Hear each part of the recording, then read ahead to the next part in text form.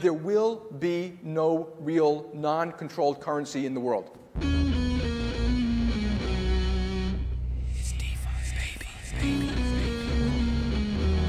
coming for you, banks. Increasing the block size to 32 megabytes right now. What would be the top 5 arguments that would get hurled against me? That's a good one. There are a few that the big blockers got right. Ching, like all these coins splash into the wallets of all the winners. I love that. There's a new threat out there. It's crypto. Hello and welcome back to the Bitcoin Cash podcast. Following Bitcoin Cash on its rise to global reserve currency. This is episode number 119, Narrative Collapse Clip Compilation. Today is Sunday, the 30th of June, 2024. I'm your host, Jeremy. Jet is doing the producing, same as always. And today, we are not having a guest. We haven't done a no-guest episode in a while, but I feel like it was kind of justified. We've got a ton of clips and we're going to just do a complete breakdown of the absolute cataclysmic disaster that BTC is turning into for everyone who needs a bit of that "we were right the whole time" vindication feeling.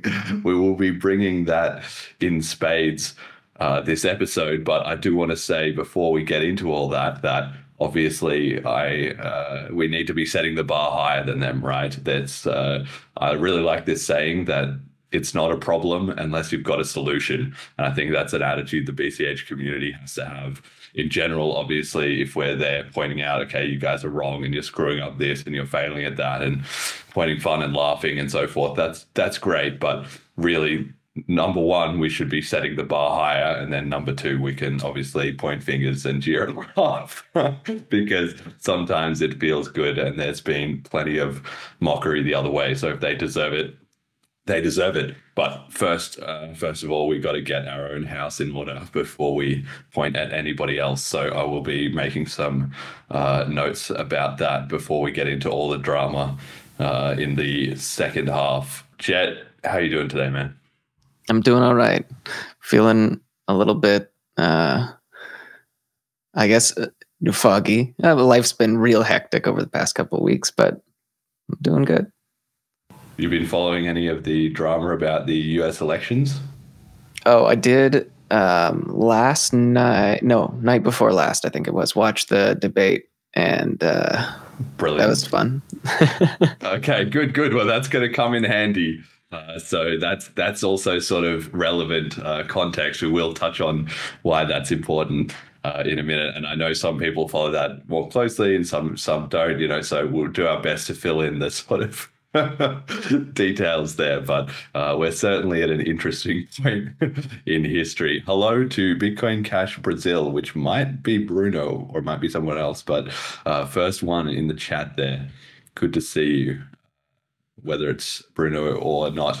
Okay, quick self-shill is we've got our new Flipstarter is up for episodes 116 to 125. It's already 2/3 completed. 21 out of 29.85 BCH has been raised. So please pitch in and get us the rest of the way there if you're enjoying the show and loving it. We got sick of messing around with the DNS subdomain, which is an absolute nightmare. So you can find that at bchpodcastflipstarter.cash. It's got its own separate domain name now. Or if you go on bitcoincashpodcast.com, there's a link right there. So as always, I think this is now our 5th one, but we've delivered the previous 4, I feel, to a pretty good standard. And this is our 5th one because we got to keep the show running. That's what this is all about. As Bruno would say, you can't be shilling capitalism and be broke. So that's what we're here trying to demonstrate. You should be able to make a few sats for yourself. Okay, checking in on the price. this week, Bitcoin Cash is down only USD $386.75, buys you 100 megasats. So that's way down.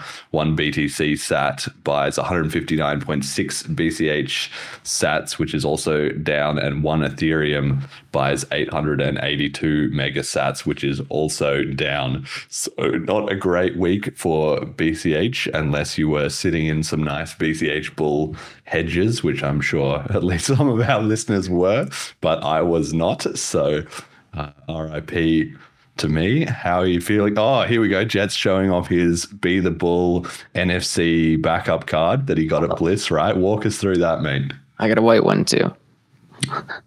Yeah, well, no need to show off, mate. Well, I want to show it off. Look, if you weren't at Bliss, this is what you missed out on. Next time, come on down. To be honest, I haven't even gotten a chance to use it because I don't use Chrome, and I mostly use BCH Bull on mobile. So I'm waiting for the export feature to come to the PWA, and I'm curious if I don't know enough about PWA to know if it uses my default system browser or whatnot. But yeah, that's what I'm waiting for. Well, this is very on theme, though, because this is something that I feel I always see people complain, like we've talked before about people say, oh, my grandma is not going to be able to get into BCH. She's going to lose her keys, blah, blah, blah, blah, blah. But I feel like this kind of thing is more the direction that things will go in. It will get to the point of you have your phone, it comes with two little plastic credit card type things that you swipe to just NFC style tap to pay type thing that backs up your keys. You've just got to put those two cards somewhere safe and then boom, you're done. And people can just put it in their jewelry drawer or whatever. And in the vast majority of cases, that's going to be fine. Obviously, it's not the world's most highest institutional grade security, but it will work for everyone's casual spending, and more serious amounts of money will require more serious effort. But that's just how money works. So that's nothing different, right? Yeah. And I mean, I really like the card format too. When it comes to the hardware wallets and stuff, I love that the Satoshi hardware wallet is the same, just card. It's a Java card, so it's not quite as simple, but yeah, there's something to be said about the form factor, because even single board computers go for that credit card size and shape, right? Yeah, well, then you can carry it in your wallet if you need to, which probably shouldn't be doing with your BCH backup codes, but all kinds of things, then little card holders or other things that are built with that kind of size in mind, little storage boxes and stuff like that. You could use your Magic the Gathering deck boxes and just sneak it in there next to your Black Lotuses, a fifth of gaming. Would know all about that. So, Quick tangent. Have you played Balatro? No, what's that? I'm late to the party, but it's just like this. It's a Steam game. The whole thing is you got to get these points. You get points by playing poker hands, but then you have Joker cards, Tarot cards, Spectre cards, Celestial cards. And each of those things do they either add chips or add multipliers or give you, it just makes the game a little more fluid. It's unfortunately not multiplayer because I'm looking for a game that I'm really into to start a guild for, but it's a good time. I do recommend it. I've sunk probably 12 hours into it over the past week, which is wild for me. But they are going to add multiplayer, right? If it's popular and it's growing, surely that would be in demand, right?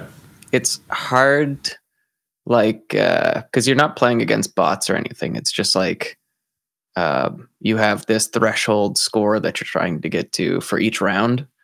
So it's not really made for multiplayer. They'd have to come up with some new mechanic to it. Format. Yeah. But it'd be a good time. Sounds cool, though. For sure. Yeah. Yeah, all those kind of poker variations and stuff. I'm certainly no poker pro. I've played it a bit, and I'm probably good enough to not be the crappiest person in an average room. I would be the crappiest person in an average room of poker players, but non-poker players, I'm probably not going to be the first one out. But I do know that there's always people trying to innovate on poker and do those alternative formats. And what's that other one called? There's like stud poker, and I'm trying to remember what's that other one called that's kind of popular. It's not Texas Hold'em. There's all the different variations. I'm not surprised to hear people making sort of mixed versions of that, because poker's got a lot going for it, but yeah, it can get a bit stale if you're not like hardcore on the main sort of stuff and you just want to have some fun. It does get a bit dry, I find. And this one's that'll be a good one. Yeah, it's kind of built it's got so many like casino style animations and like flashy pop-ups. It's made to like your dopamine receptors. Yeah. As long as you're aware of that. That's no defense, mate. I realized I walked past this ad a couple of times for chicken nuggets, and then when I was hungry this morning, I just went and got the chicken nuggets, and then afterwards I was walking along thinking, damn, they got me, man. They totally got me. Usually I wouldn't get the chicken nuggets, but I did this time. It was in my subconscious. We really don't realize how we're all being programmed all the time, But were they good nuggets? Yes. That's what counts. But now I'm like, were they actually good, or was I just expecting them to be good because I'd been seeing signs saying these are really good like enough times? I think they were good, but maybe I'm just fooling myself. It's a cipher with the steak, the steak. The Matrix is telling my mind that this is juicy and delicious.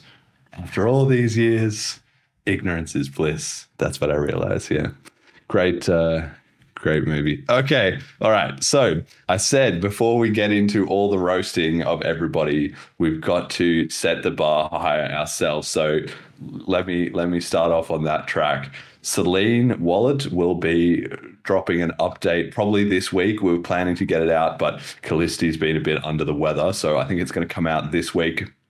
The June 2024 release. So if you go on your Selene wallet and you go on the settings page at the bottom, it has the version number there. So everyone will have 2024.05.0, but we'll have 2024.06.0 being released this week. That is going to include the highly requested bio and pin auth features. Loads of people were just asking for that. I personally am not, in grand need of that, I feel like, but so many people said, look, can I lock my wallet and only have it unlocked with like Face ID and with a pin to stop my funds being sent out if I'm not, if I happen to leave my phone open or something like that. So that will also be coming, plus bug fixes and performance improvements. And I have been back in front of the code editor as well to myself. It's been a little while, but I've been pumping out some code, and I have added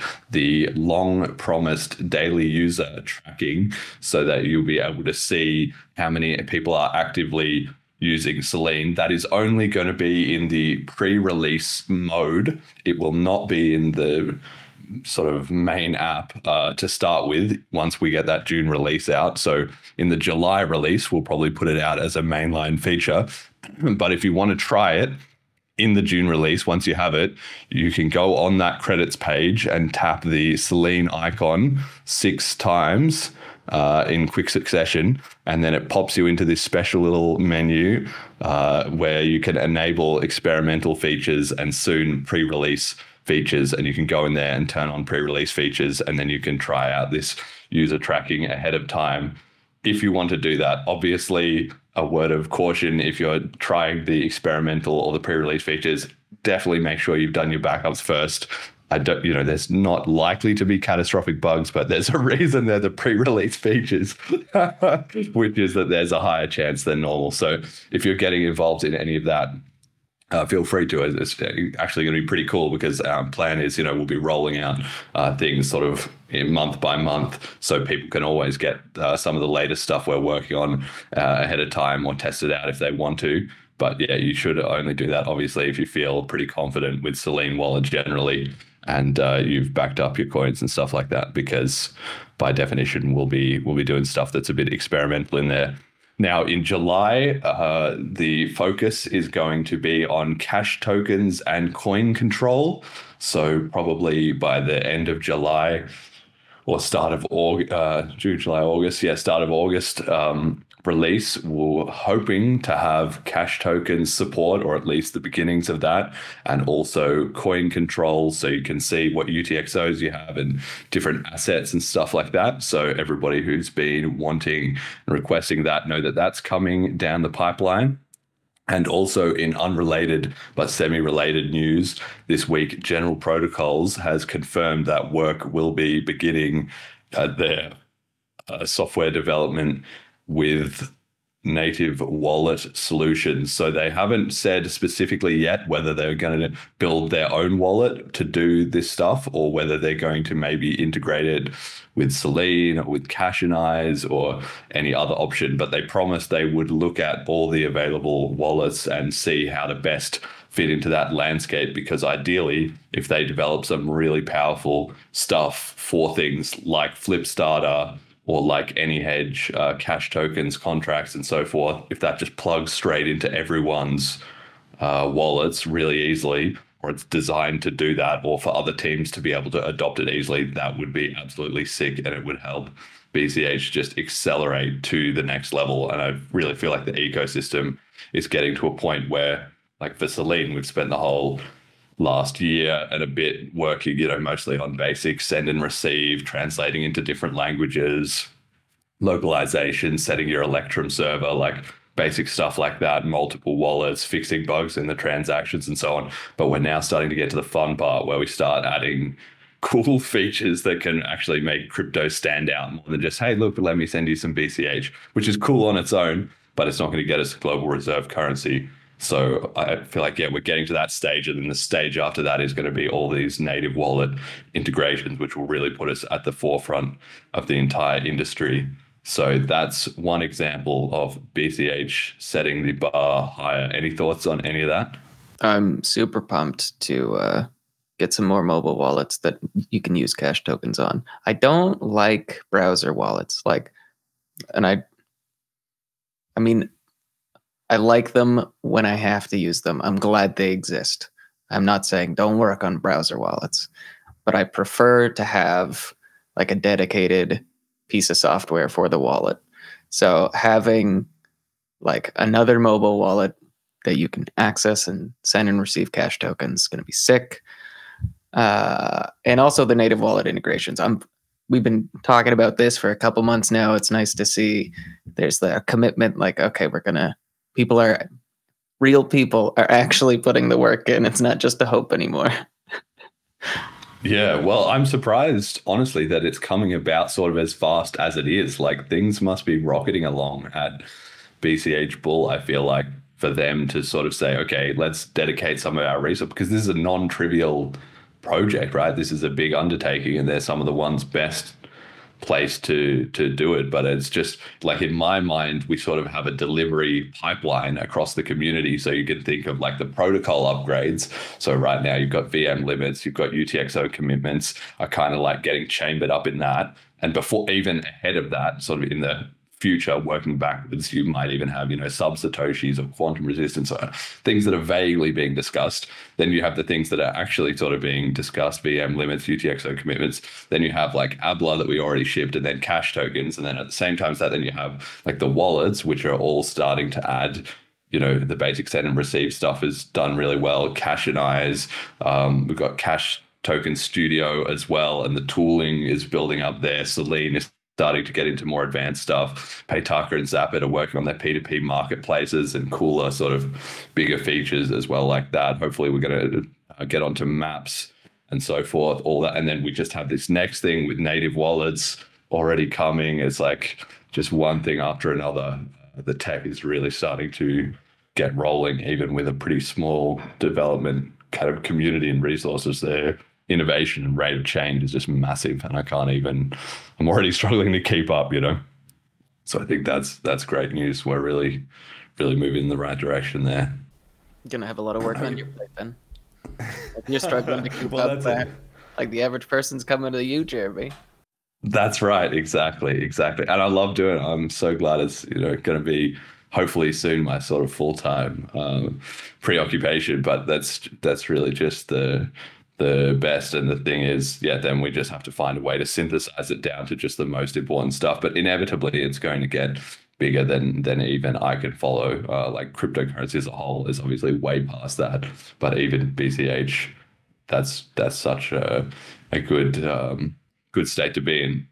Okay, speaking of that, we've also got another big industry-leading innovation potentially in the chamber, ready to rock and roll by the end of this year, which is emergent coding. We've talked about this on the show a couple of times before. This is a project from the Bitcoin Cash City guys in Townsville, who have all of their merchant adoption and work they're doing down there, but they also have a kind of little tech incubator, BCH hub, and they have been working on a system that lets you use Bitcoin Cash payment channels. So imagine like the Lightning Network, except built by people who are actually quality engineers and with a functioning base layer, that they can sort of spin up this temporary Lightning Network, let's say, and then use that to coordinate a bunch of software automation to build new software tools, all sort of paid for in Bitcoin Cash with a components market and all this kind of stuff. And that has been in the works for many, many years. And sort of like a lot of things, it's been 18 months away, TM, and it hasn't really come through on the promised timelines. But the team down there are working really hard, and I do believe they're going to ship something absolutely incredible. It's just a question of getting it over the line. So this week, Fiendish Crypto was in the Telegram group, and he asked Noel from the Bitcoin Cash City about what the latest updates were, because they had been doing quite a lot of sort of beta testing and stuff, and you can really see the on-chain transaction volumes. So BCH has once again been spiking up to close to BTC daily levels of on-chain activity, 450,000, 500 transactions per day as a result of this, but then it had quieted down. And Fiendish asked Noel what was going on. Are we going to get kind of a final release? And so here is the latest update from Noel. Quote, Fiendish Crypto, thanks for reaching out. Very shrewd observation. And the reason is that we have finalized the second released candidate, in brackets G29, and have been preparing to boot it, targeting the week of the 24th, June the 24th. It is sporting a second-gen catalog based on our new Kademlia component suite. Some of that traffic is also testing our upcoming third release candidate, which is the candidate market geared for public release. And then he goes on, at Fiendish Crypto and all the good folks of the One True Currency, as you know, we have experienced a lot of schedule pressure in bringing this huge project to market. The difficulty is not due to whether the tech is good or not, but due to its huge size, driven by our desire to secure the integrity that comes with using the tech to build the tech. This integrity has come at the cost of constructing/testing/deploying many thousands of components and managing such a huge portfolio. But here is fair warning to you and our fellow BCH brethren, that blockchain traffic is payment channel open/closes, and while dominant, do not reflect this truly staggering amount of payments actually conducted. So here it is. Strap in, people. Bitcoin Cash is going on a bender in the second half of this year. The likes no crypto has seen! Exclamation point. End quote. So it's, there's no hard release date in there, but I am expecting that in this second half of the year, sort of by the end of 2024, we should be seeing some kind of public launch of emergent coding, and we can really get to the bottom of it, given that when it's rolling, it can take Bitcoin or BCH from 20,000 transactions a day up to 500,000 transactions a day just in the early beta, and all this for creating building up a payment network that is then itself doing like millions and millions more transactions. It'll be really insane if this gets going on a daily basis. What do you make of the chances of seeing this? Is this 18 months TM, or are we likely to see a payoff by the end of the year? We are in the second half of this year, right? So as of tomorrow. Yeah. I guess if he's saying like we're that close, I gotta take I'll take it with a grain of salt, but I'll be like, okay, the confidence is there for me to have a little more belief. I'm curious though, like if a lot of this traffic is just open and closes in a channel, like has the testing been automated testing, or are there real people already using it? And I believe they already have real sort of users that are in their sort of private beta that are building. Like they did do a long period where it was them just internally sort of testing it, and they had to first get all the payment channels and stuff to open and close correctly, and then they had to do it with actual traffic flowing across it. And then they had to do it with people who actually needed to use it to build their own stuff, which is, I believe, what's happening now, but only for like privately invited beta people. And then second half of this year, it goes out to the public. Maybe there'll be a public beta and then a full release, or maybe just a full release. it makes me really curious what happens then when we give an LLM access to like send and receive BCH, and it's the ability to like write and compose code. That's going to be very interesting. Yeah, it promises to be pretty wild if it all comes together. Of course, I'm, reserved until I'll believe it when I see it, kind of thing. Although I have seen it. To be fair, I did see it when I was in Townsville. I got a bit of a private demo of some of what they're working on, so I can confirm it's real. And I think that they're going to deliver on it. But again, it's just like, how long is a piece of string? When things are like, yeah, we'll deliver it soon, we'll deliver it soon. And I guess Noel is just setting the highest possible standards. I mean, as an engineer, I'm a bit more slapdash. I'm a bit more like, let's ship it. And the users would rather have something than nothing. And once they've got it, if there's some bugs, we'll fix it. But that's probably why it's good that I have Callisti managing the release cycle for Selene. Because if it was up to me, I'd just be like, let's go. Let's just pump this out. So you need a bit of a healthy mix on your team, I think. So anyway, that's all just to say that this is another area that Bitcoin Cash is potentially leading the industry and raising the bar to a level that nobody has really seen or is really aware of. I mean, even once it's going in BCH, it'll take a little while to catch on, but by the rest of the time, the rest of the industry figures this out. I mean, then will be another few steps in the future, right? So just to say that, yeah, to any extent that we're criticizing anyone else, it's not because we're not putting up results and work ourselves. Although, of course, yeah, this does remain to be seen. So caveat with that. Okay, community comment of the week. Yeah, it's nice and early this time. It's from Esteban, a rare passenger who's been on the show on episode 75 or 76, I think. And he said on Twitter, quote, did some work, got paid in crypto, long weekend with the missus, booked a hotel, paid in crypto, fee 904 sats, $0.003, payment instant, confirmation 1 minute, this works for me. And the coining asked, what did you use? And Esteban replied, BCH. So it is really working. It's been great to see. I remember being on some of the streams when he came on my show and even a bit before that, and telling him about how BTC was hijacked and it was all a bit of a scam and BCH was the real Bitcoin and that was the one that was going to work. And he was looking at me like, what is this guy talking about? But of course, over time, he's a regular crypto user and he's a very open-minded, honest guy. And he's come to see that this is it. It's just BCH just works and BTC doesn't. And he started to see through all the propaganda and lies. So hats off to him. And it just really goes to show to me that he's a very legit guy and he's living on crypto. And if we're serving him better than the competitors and he's giving us, rave reviews like this, that we are doing something right. And obviously we can always do better. There's plenty of work we have to do to make that easy enough that we can get those same reviews from people who aren't as deep in the rabbit hole and passionate and involved as him. But to me, that's just very, very vindicating, Yeah, I'm curious if it was BCH on both sides, like receiving BCH for the work and also paying with BCH for the hotel. I believe so. Yeah. Cool. I mean, the text is only sort of makes it sound like that was the sending side, but Yeah. I don't know. Because I'd be curious. Like, He must have got paid in the BCH at some point, basically. Right. But I think it's even more damning if he was paid in BTC and then had to convert to BCH for the hotel payment.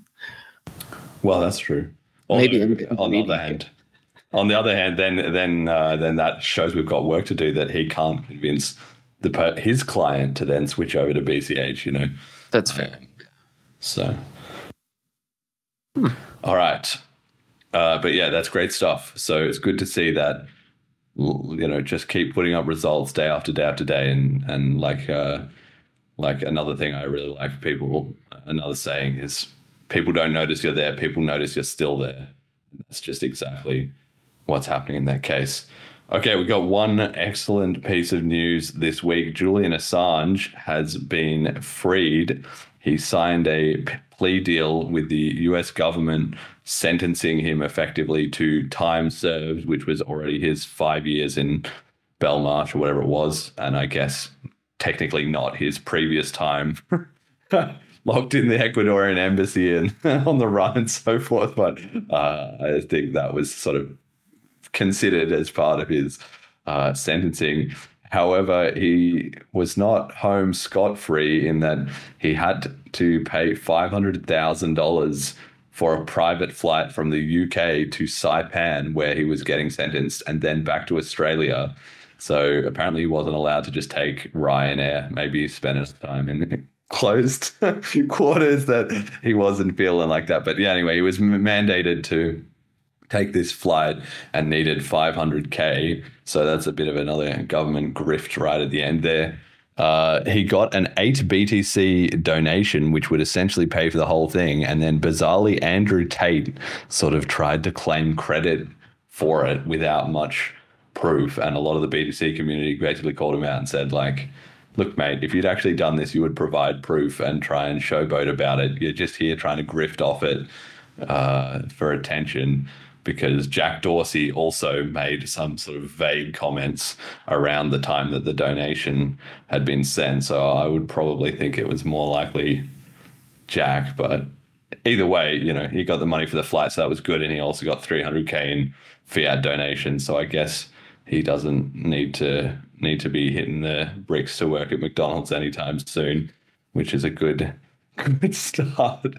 Of course, you know, I wish him all the best. I'm very glad that he got out, and it's a huge win for just the titanic amount of activism that has been done around the world to try and advocate for his freedoms of stuff. Of course, it's a bit ridiculous that he still, in the end, was charged with the crime of journalism, essentially, then releasing true information on government malfeasance was ended up being a reason to punish him. So that's pretty ridiculous, but at the end of the day he got out, so that's great. It seems the price was also some further shenanigans where WikiLeaks has had to remove some of the incriminating DNC documentation. So of course, cynically, he couldn't just get out because it was the just thing, but no doubt had to cut some kind of deal there to try and cover up all the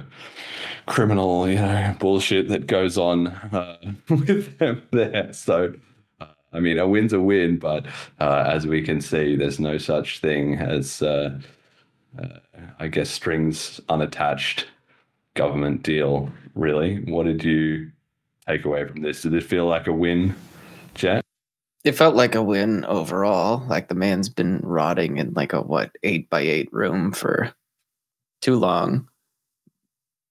Why, like, even if it's like, oh, he's got to get a private flight because it's like no fly lists and maybe security clearance stuff, like, why was it $500,000? Like, I assume the average private flight is not even close to $500,000 because there's no fucking way that, like, you know, rappers on the up and up are like, oh yeah, I'm just gonna like blow this on every stop of a tour.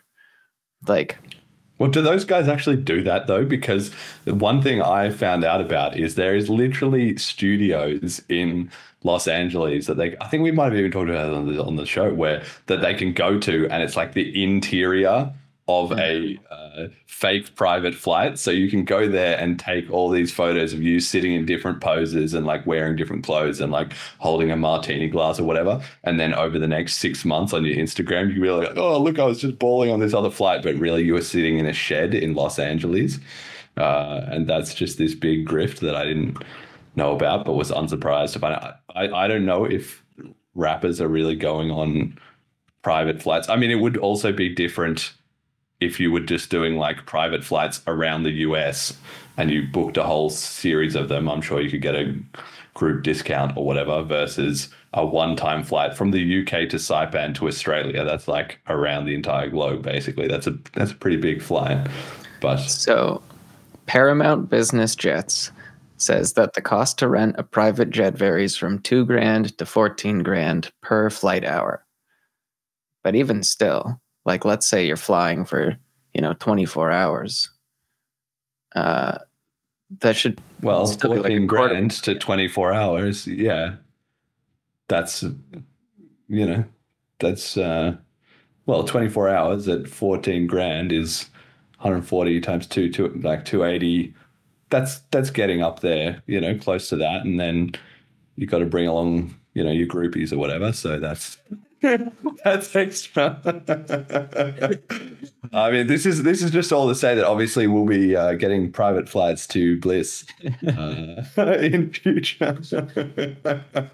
BCH Argentina, we're gonna rock up, I think, on the private jet. Maybe I'll see if we can find room in the budget. Maybe just tack that on the Flipstarter. But anyway, welcome back to Australia, Julian. Very glad that he has made it out, and I hope he enjoys his life. It'll be interesting to see if he sort of sticks his nose into it again. Do you think he's going to lie low and just not, stir the pot? Probably for a little while at least. But on the other hand, you got to imagine, like, when somebody's that passionate, I almost feel like now he's out, he might be fired up to just like go back for round 2. Any thoughts? Yeah. So I know, like, you can't get tried for the same crime twice without new evidence, right? Double jeopardy and stuff. But does that apply across countries? Like, is he actually safe, or is he still going to have to be concerned that, 13 years down the road, he's going to get a knock on his door like, hey, we found this new piece of evidence. And guess what, buddy?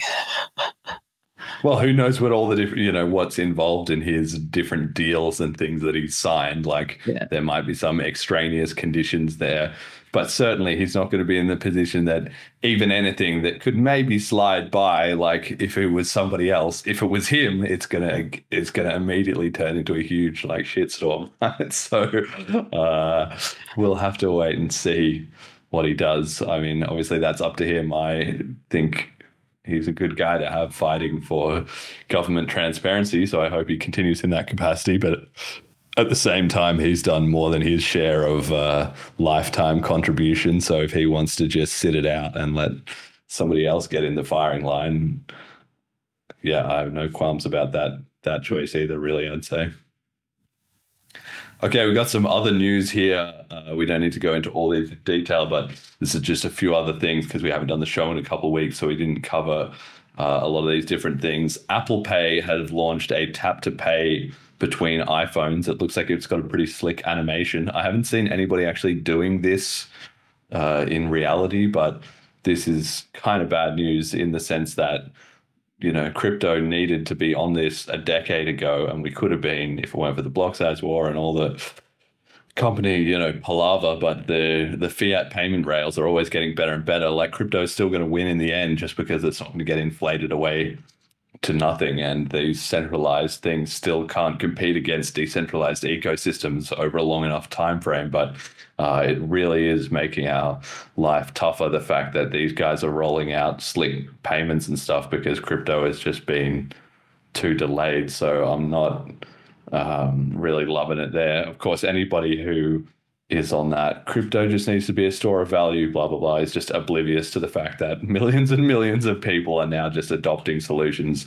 that make them ever less interested in crypto. So that's a bit of a disaster. Truflation have said that US inflation is now at 25%, which is probably believable. You've been seeing more and more people putting out stuff about, oh, my grocery bill has doubled in the last year or whatever the case may be. While in Argentina, they've hit 0% inflation for the first time in 20 years. Javier Milei's chainsawing the state has made it a big difference there. So we can see, US going in the wrong direction, Argentina maybe going in the right one. Donald Trump has apparently been in talks to maybe appear at the BTC conference in Nashville in July. That'll be really interesting. I kind of hope he does and that he's there because it's good exposure for crypto as a whole. But I'm going to be fascinated to see what happens at the BTC conference this year. Their ecosystem does seem to be dying a bit. So this is the first year that they've been shrinking and they've moved to Nashville instead of Miami, which I sort of think is maybe because the show is getting smaller and smaller, as much as they try and brand it as we're relocating because it's cool and fun. No, you're just not justifying booking out Miami anymore, guys. So anyway, we'll wait and see if there's any surprises coming out of that or whether it's going to be a shill fest of the same people saying the same stuff like it was the last couple of years with nothing really new to offer. And finally, we've got Mt. Gox promising for the millionth time that they're about to do their payouts of up to 140,000 BTC and BCH. Do you have any thoughts on any of these? I feel like inflation's higher, but maybe that's my Canadian bias coming through. I saw, what's his name? Jesse, the guy that runs Kraken. Didn't he also donate? Yeah. $1 million in ETH to Donald Trump. Yeah. Yeah. So I feel like Trump is going to be like the crypto candidate. I mean, I know other candidates before have kind of promoted that they're interested or they're pro crypto or whatever, but it seems like he's got the push to really be like, yeah, we're going on. Kind of like you mentioned with on the episode with Jaeger, right? Like, I still don't think we've crossed that line like you were talking about, but it really seems like he's setting himself up to be that. And yeah, Mt. Gox, I'll believe it when I see it. 18 more months. Yeah, one thing about people were asking about the Mt. Gox thing, and this is, to be clear, this is absolute, complete, total speculation, right? But people were talking about, okay, well, after the coins come out, isn't everybody just going to dump their BCH and it's going to fuck up our price ratio and stuff like that? But we really don't have to be worried about that, right? And there's two huge factors in the favor of BCH in that regard, in my opinion. The first is that this is Mt. Gox creditors, so they've all been in since at least before February 2014. And so those are all people that are, on average, compared to the average person, much harder to, scam about BCH. Like, they know the history, they know how Bitcoin was in the early days, they know that it got diverted, whether they were on one side or the other and all that, So they did get a chance to see. So relative to the average person, they're going to be more BCH friendly than you would expect.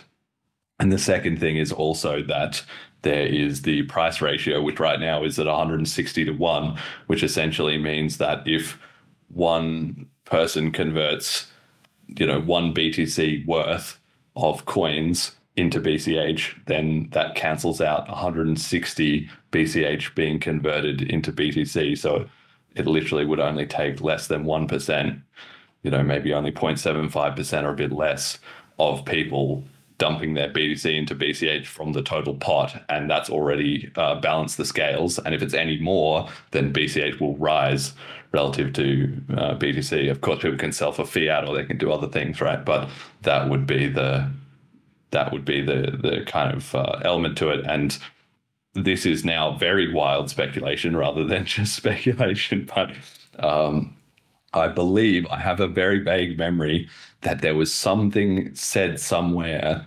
that Roger Ver had like 20,000 BTC or something like that credited from this 140,000. Like he was one of the biggest ones. So if that's the case, then literally only a tiny amount of that stack, like, 500 BTC or something out of that whole 20,000, he could convert and just cancel out everyone else on his own, even before anybody else was even involved. So, of course, maybe I'm remembering this number wrong. Maybe it's not even right. I don't know how the payouts are being distributed or whatever. But if he gets a fat stack and just flips over a tiny little bit of it, then this is not going to be a problem for us. And if he really goes hard and he starts like dumping, he suddenly gets a fresh load of cash and he's like, well, time to, start a bit of the flipping, then we could be seeing some action, because that's a lot of BTC. Have they given a date? Chain. I think they were going to do it this month. It was like July the something. So I guess we'll wait and see whether or not that plays out. But yeah, of course, they've been saying, one of the funniest things about it was that the lawyer who wrote the letter on it, his name's something or other, Kobayashi, the Japanese lawyer, which is the same name as the lawyer in The Usual Suspects. So it's just like, we definitely live in a simulation. Confirmed yet again. Kobayashi, the fake scam lawyer from The Usual Suspects, is also the Japanese lawyer distributing the Mt. Gox payments. You actually cannot make this stuff up. All right. Brilliant. So that's a few bits of news for everyone. And again, yeah, I'm going to be super interested. We will talk about it a little bit on this show, whatever happens at the BTC conference.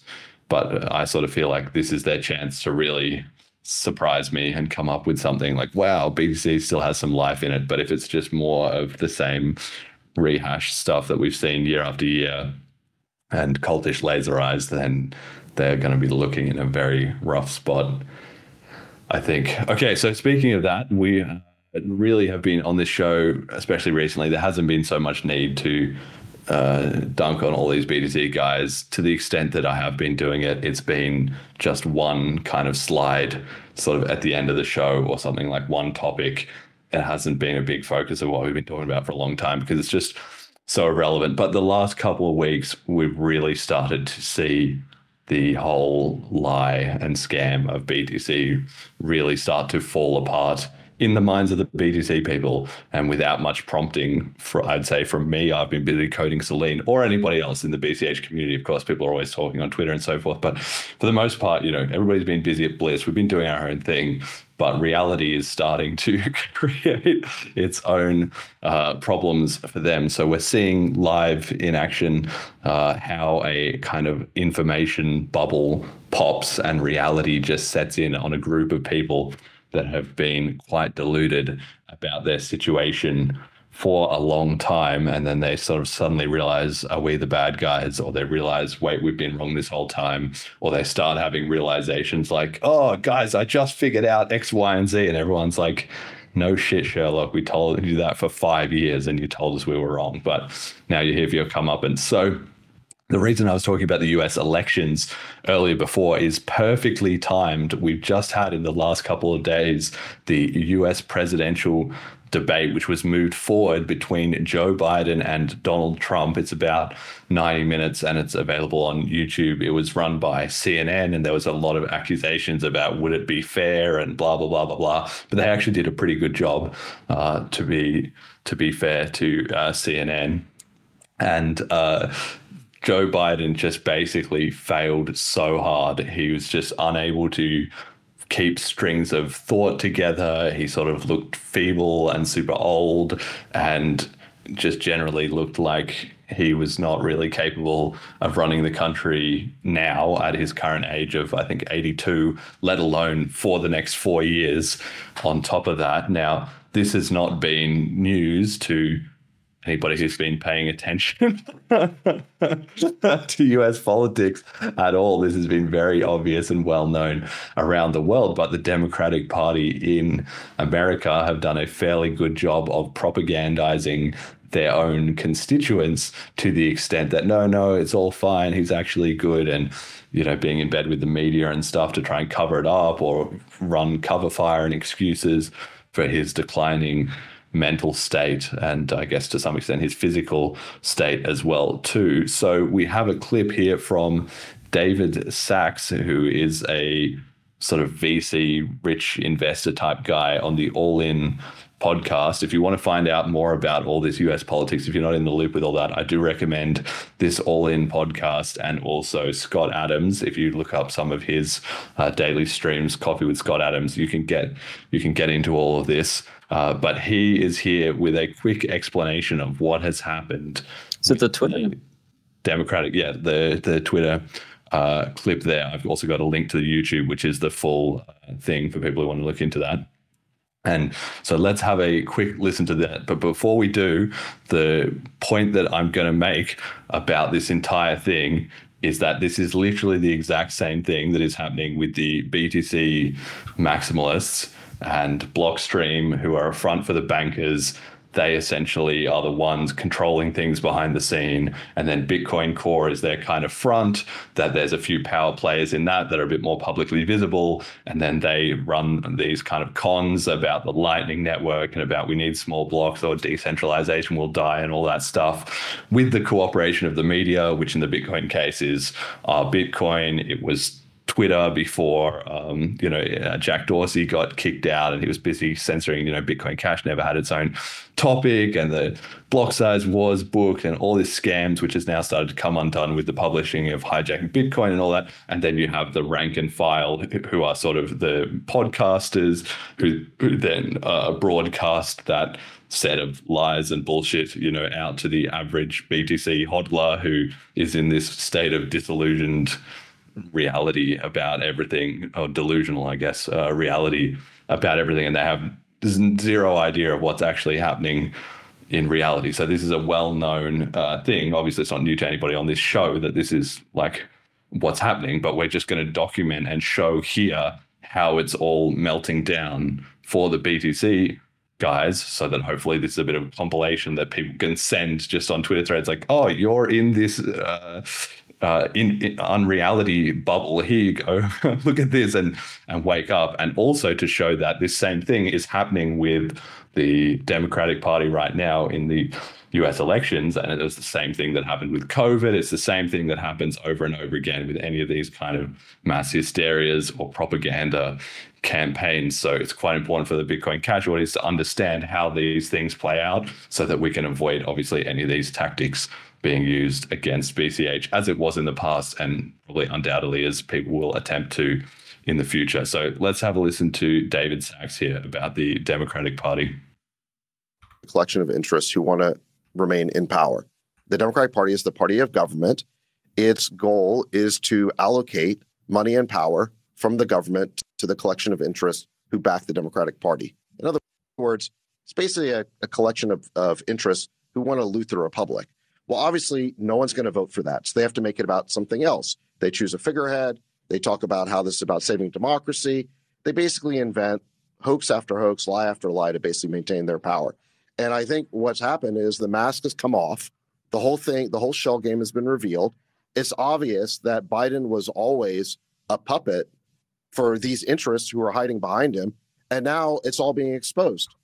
So there you go. That's kind of it in a nutshell. And you could play that same clip and just have him saying the exact same things, but just sub in like Blockstream are the ones controlling the strings. They have Bitcoin Core. They have the power brokers behind the scenes. They put out all these hoaxes to the end users. They have some kind of other, cover narrative, which in their case is store of value and how that's going to be the be all and end all. And if you have sound money or whatever, Michael Saylor is kind of like the Biden equivalent, or the front man who just shills this and that endlessly to the plebs, the taco holding node runner plebs, who then all nod along like this all makes sense, and it gets reinforced by the podcasters and so forth in the BTC scene, all this disinformation.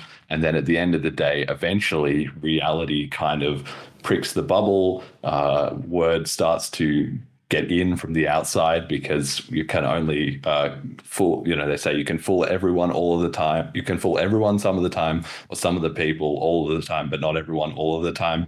So eventually some reality seeps into this completely fake narrative, and then the entire thing collapses as the rank and file suddenly wake up like, oh my God, what's been going on? Who could have seen this coming? Blah, blah, blah. And everybody on the outside is like, yeah, that's really obvious.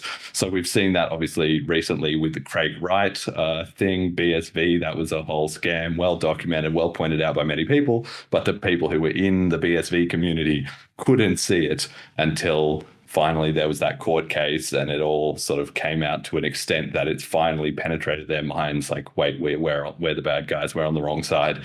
And then they suddenly have this whole moment of like, holy shit, how have I been wrong about this the whole time? Well, that's the same thing that's happening with the Democrat media in the US, with all the commentators and stuff. Suddenly like, how could we have known that Joe Biden was too feeble and unfit to run as president? And who's been running the country this whole time if he was, completely unable to do it, and so forth. And it's like, but it's their own team that have been gaslighting them. So they need to work through like, wait, it was our own sources of information that we trusted that lied to us. It wasn't even just an accident, or they got it wrong, or the information wasn't available. No, it was definitely available. And in this case, all the Republicans knew about it, just like in the BTC case, all the BCHs and all of the rest of crypto knows that this whole store of value, Michael Saylor stuff is basically just gaslighting and talking his own book.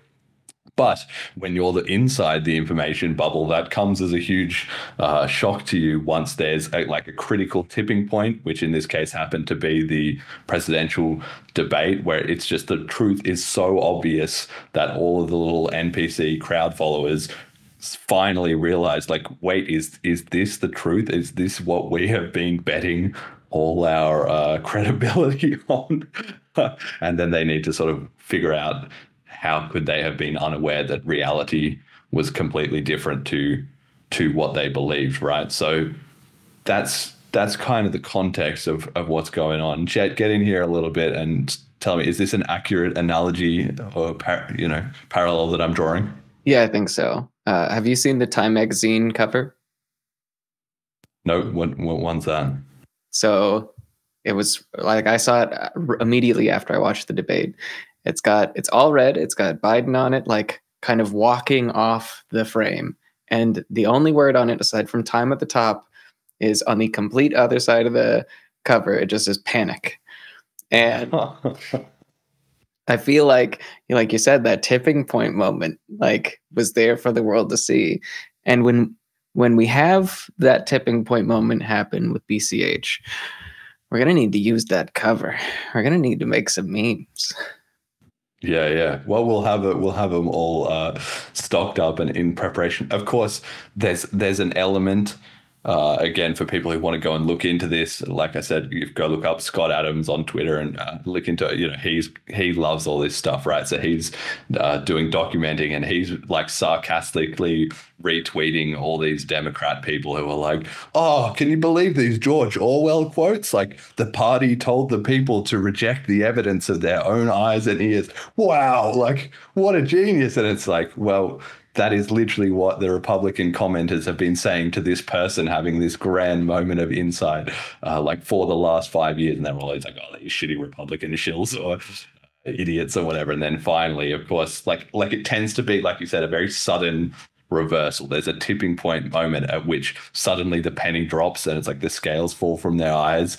It's usually not like step by step by step. It kind of goes step by step by step. The doubts kind of creep in, and then there's a bit of, I don't know, and there's a bit of copium and explaining things away and so forth and so forth. And then there's a critical moment at which it's just like, fuck, guys, I was completely wrong. And we've seen that in the BCH case. Like, for instance, with Ray Youssef, he went through that whole period of, I don't know, guys, like, seems something's a bit wrong. Why are all the laser eyes salty when I'm trying to make a medium of exchange, And then he just finally made a post, which I shouted him out for. It was a great one, where he said, okay, guys, I was fooled. I was late to the party here. Fuck me, I was wrong. And credit to him, because he straight up realize it, it's like reality has not changed when you're the one having that moment, and everybody does, to be fair, right? I'm not immune to this. Nobody is immune to this. It's just on different subjects at different times. Is when you're the one who has that moment, what you have to realize is that reality hasn't changed, you have. Like, people get into this trap sometimes where they figure it out and then they think, oh, I figured it out at the exact moment that it changed, and that's their story to themselves, when you need to understand, no, everybody else, or a lot of other people, especially people you probably mocked or pushed back on or didn't listen to, had been living in that reality that whole time. And so you kind of need to take an L and say, okay, guys, you had it right and I had it wrong, because you're never going to be able to rework things productively for yourself from that point forward unless you can see it through that lens of, here's the story and here's where I caught up to it, rather than the story changed and I happened to be at the exact right moment conveniently for my ego, Another parallel that I'm just kind of thinking of is, like, there was a moment where Biden was like, the U.S. Border Patrol has endorsed me. And then the next morning they put out the tweet that was like, just to be clear, we have never endorsed Biden. And it makes me think of Craig Wright being like, I own these addresses. And then those addresses signing a message. It's like, Craig Wright is a liar and a fraud and not Satoshi. Has there ever been something like that in the BTC realm where someone's like making this outrageous claim and then like an address signs and says, fuck no? That's a good question. I mean, there's been plenty of lies that have been totally exposed. Like, well, we did that segment on the show, you remember, with Pete Rizzo at the start of this year, where he had his whole story about the BCHers. They're in a different reality, man. They're listening to different podcasts and whatever it is that he says. And then he explains all those things about, like, well, we had this block size increase, but the BCHers couldn't accept a reality that was different to theirs. And then he gives all this gaslighting, like lies, like one after another, that are all just patently false. They're all provably, anybody can go look that stuff up and just see that exactly what I explained was what actually happened. And obviously it's now all documented in hijacking Bitcoin as well too, but all the narrative rewriting. But yeah, the whole like SegWit was a block size increase. That's a complete sale. Like that's one of these hoaxes, right? Just like Joe Biden is fine. And the thing is, here's one other point that's important to note about these information bubble pops, is you still have the last rats on the ship.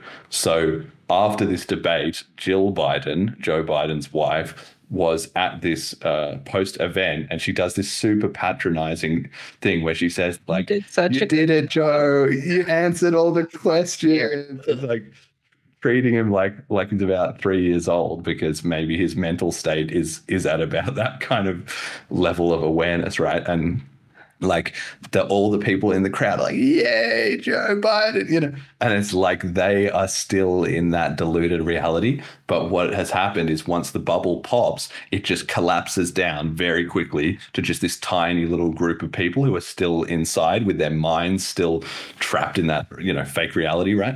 And so that's what we're going to see at some point with BTC, right? There'll be a moment like when BCH hits 0.1 BTC, or when it hits 0.5, or when it hits 0.9, or maybe when the flippening happens and the price of BTC, the whole chain clogs up, all the flippening stuff that I explained on episode 85, there's going to be a moment when that kicks in, or maybe slightly before, where everyone, in quotation marks, in the BTC community has like a snap to reality moment, but some of them will be left behind, and they're not going to make it over that jump, and they're going to have just a really, really hard time in the following period after that, until eventually they one by one, figure it out. But that's going to take them a long time and with insane pain, and nobody's really going to care, because after the first round of I told you so's, everyone moves on to the next topic, I think there's going to be so much extreme cognitive dissonance too. You're going to have people where after BTC, like, shits the bed completely,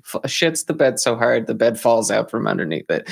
Like, you're gonna have people going, well, Bitcoin served its place, and I think at the end of the day, they're just people that haven't realized that they're fiat maximalists. They're going to be like, Bitcoin served its place. We accomplished XYZ. Peer-to-peer payments are so much easier nowadays. Like, we don't need this inefficient data space database anymore. And it's still going to be like, I I did the right actions at the right time all of the time. Yeah, that's what I was saying about that narrative of like, even once reality just like crams reality down your throat, it's like, well, it changed, but it changed at the exact moment that I changed my mind.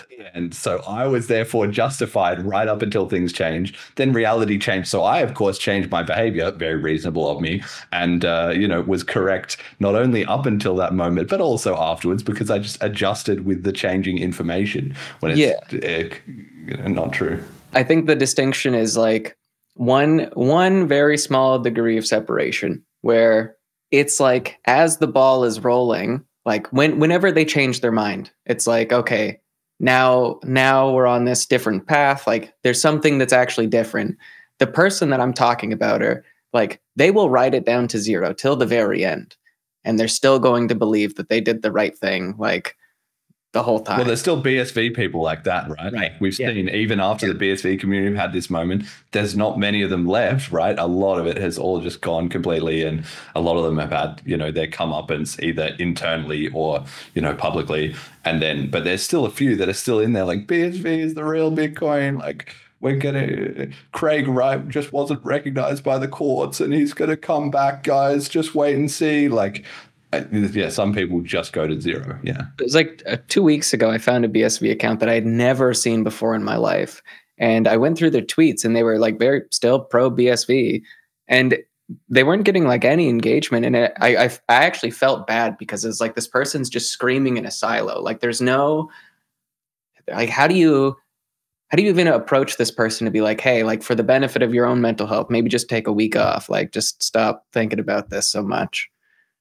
Yeah, and people will write that off sometimes and be like, oh, it's just bots or it's Calvin Chills. No, this is real people. Like one of the things that was said about Twitter when they were trying to like clean up the bots was that, people act like bots. And I'm not even just saying that to be dismissive or like, haha, people are NPCs or anything, but they genuinely do. Like they found an account that tweeted, the weather in Surrey every day at like 6 p.m. on the dot or something like that. And they were like, this is Frankie the bandit. And then, it was just like some old lady who was obsessed with the weather and had been for 30 years. And she just did that every day very happily. That was her thing that she liked doing. And then she complained and was like, why'd you ban my account for being a bot? I'm not a bot. Like they talk to her. And people behave like bots. They make nonsensical statements that look like they could have come out of ChatGPT nonsense. They have all kinds of stupid contradictory opinions and don't see the difference. They have random schedules that they post at or all kinds of stuff. Like, so it's very hard to tell people and bots apart in some ways. And that I'm sure there are a couple of people trapped in that little BSV mindset, and there's going to be some in BTC after it all goes kaboom too, right? Yeah, that reminds me, there's a few people that I haven't spoken to in a couple of years that I should probably reach out to and be like, hey, how have things been? BCH is still welcome if you're interested in peer-to-peer decentralized currency.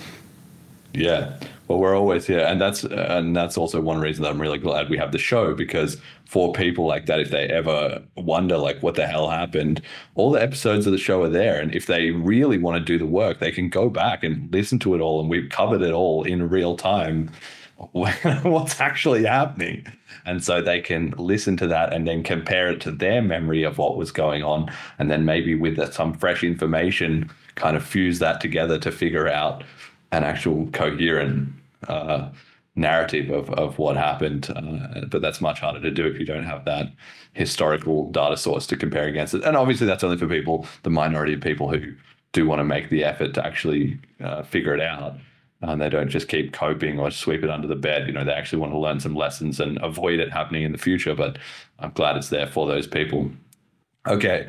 So like I said, in the last couple of weeks, we've really started to see these realities set in on the BTC community. So let's take a look at a few examples. And in the past, we've often done one example at a time or something, but here we're just going to do like a sequence of them, and you can see it happening from every different angle. So the first one is actually a clip involving me, which is I just recently finished my 3-part 6-hour plus debate with Lorenzo Ray on Joel Valenzuela's channel.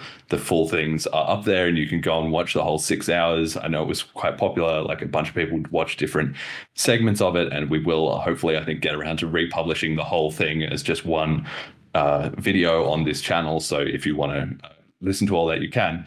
But I can save you basically 6 hours of time, and I've cut it down to there's just a 2.5 little minute segment that just perfectly encapsulated the whole debate, which was where I was trying to take some BCH donations and Lorenzo was trying to take some BTC donations, and obviously BCH worked flawlessly and BTC kind of didn't. And this wasn't a planned thing that we had, so it just organically happened, and it just proved the exact point, like live on the spot in an unedited way. So we've got a little clip of that which cuts together a couple of parts of the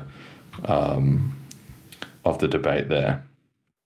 People in the comments who were asking for donation addresses, and they said, you know, wow, this guy, dude, these freaking names are so long, I can't even. Let's go, baby. He says, if I send you $30, can you forward 10 to Lorenzo via Lightning and 10 to Jeremy? For the second part of that question, yes. For the first part, I was using Phoenix Wallet, and I'm unfortunately in the U.S. where it's banned now. So I just checked on-chain fees; they're like $5. So R.I.P. There we go. Case closed. I win the debate. Done. Well, so basically, I could find a way if you want to do that. But alternatively, you could both post your whatever addresses in the comments of YouTube, this specifically, by the way. Yeah, sure. But if anyone has any questions from the audience, feel free to hit them in. In the meantime, we can wrap it up since it's like an hour 23 minutes. But we could also, like, if you guys I got a few minutiae you wanted to jump into. Now's the time. Yeah. Now's the time while people get their questions quick thing. Will the person accept a Lightning invoice, or he's donating some other crypto, and then so because I can send a Lightning invoice. So Jingle Bob, what do you think? Just let me know while you're doing this, in case he's still watching. He might have just taken off. By the way, a friend of mine just chimed in, says greetings from the People's Republic of Canada. Good seeing you, dude. Yeah. Unfortunately. Or if he wants to send me some other crypto, I'll happily take it in my Binance account, trade it for BTC, and withdraw via Lightning to my non-custodial Lightning wallet. So I can also do that. Oh, look, there we go. I just got some donations. Thank you very much, viewer, for donating me some BCH. Point for BCH. The YouTube chat doesn't allow me to post my full Lightning invoice because it's too long. So I have to post twice, and then the donator has to, reattach them together. So yeah, these Lightning invoices are way too long. We need to fix that. I got another donation, by the way, so thank you to the other. Nice. So just at the end there, Jingle Bob said, Lorenzo, post a BTC address. I'll just eat the on-chain fee. And then Lorenzo says, yeah, thanks, man. So they did sort it out in the chat. And I guess Jingle Bob ended up paying a $5 on-chain transaction fee to send $10 because the Lightning Network just wasn't workable. Meanwhile, I had just received 2 donations, no problem, exactly like that. This is a completely unplanned, fair test on a neutral channel. BCH just works. It just works. That's what the BCH community has been saying since the fucking beginning.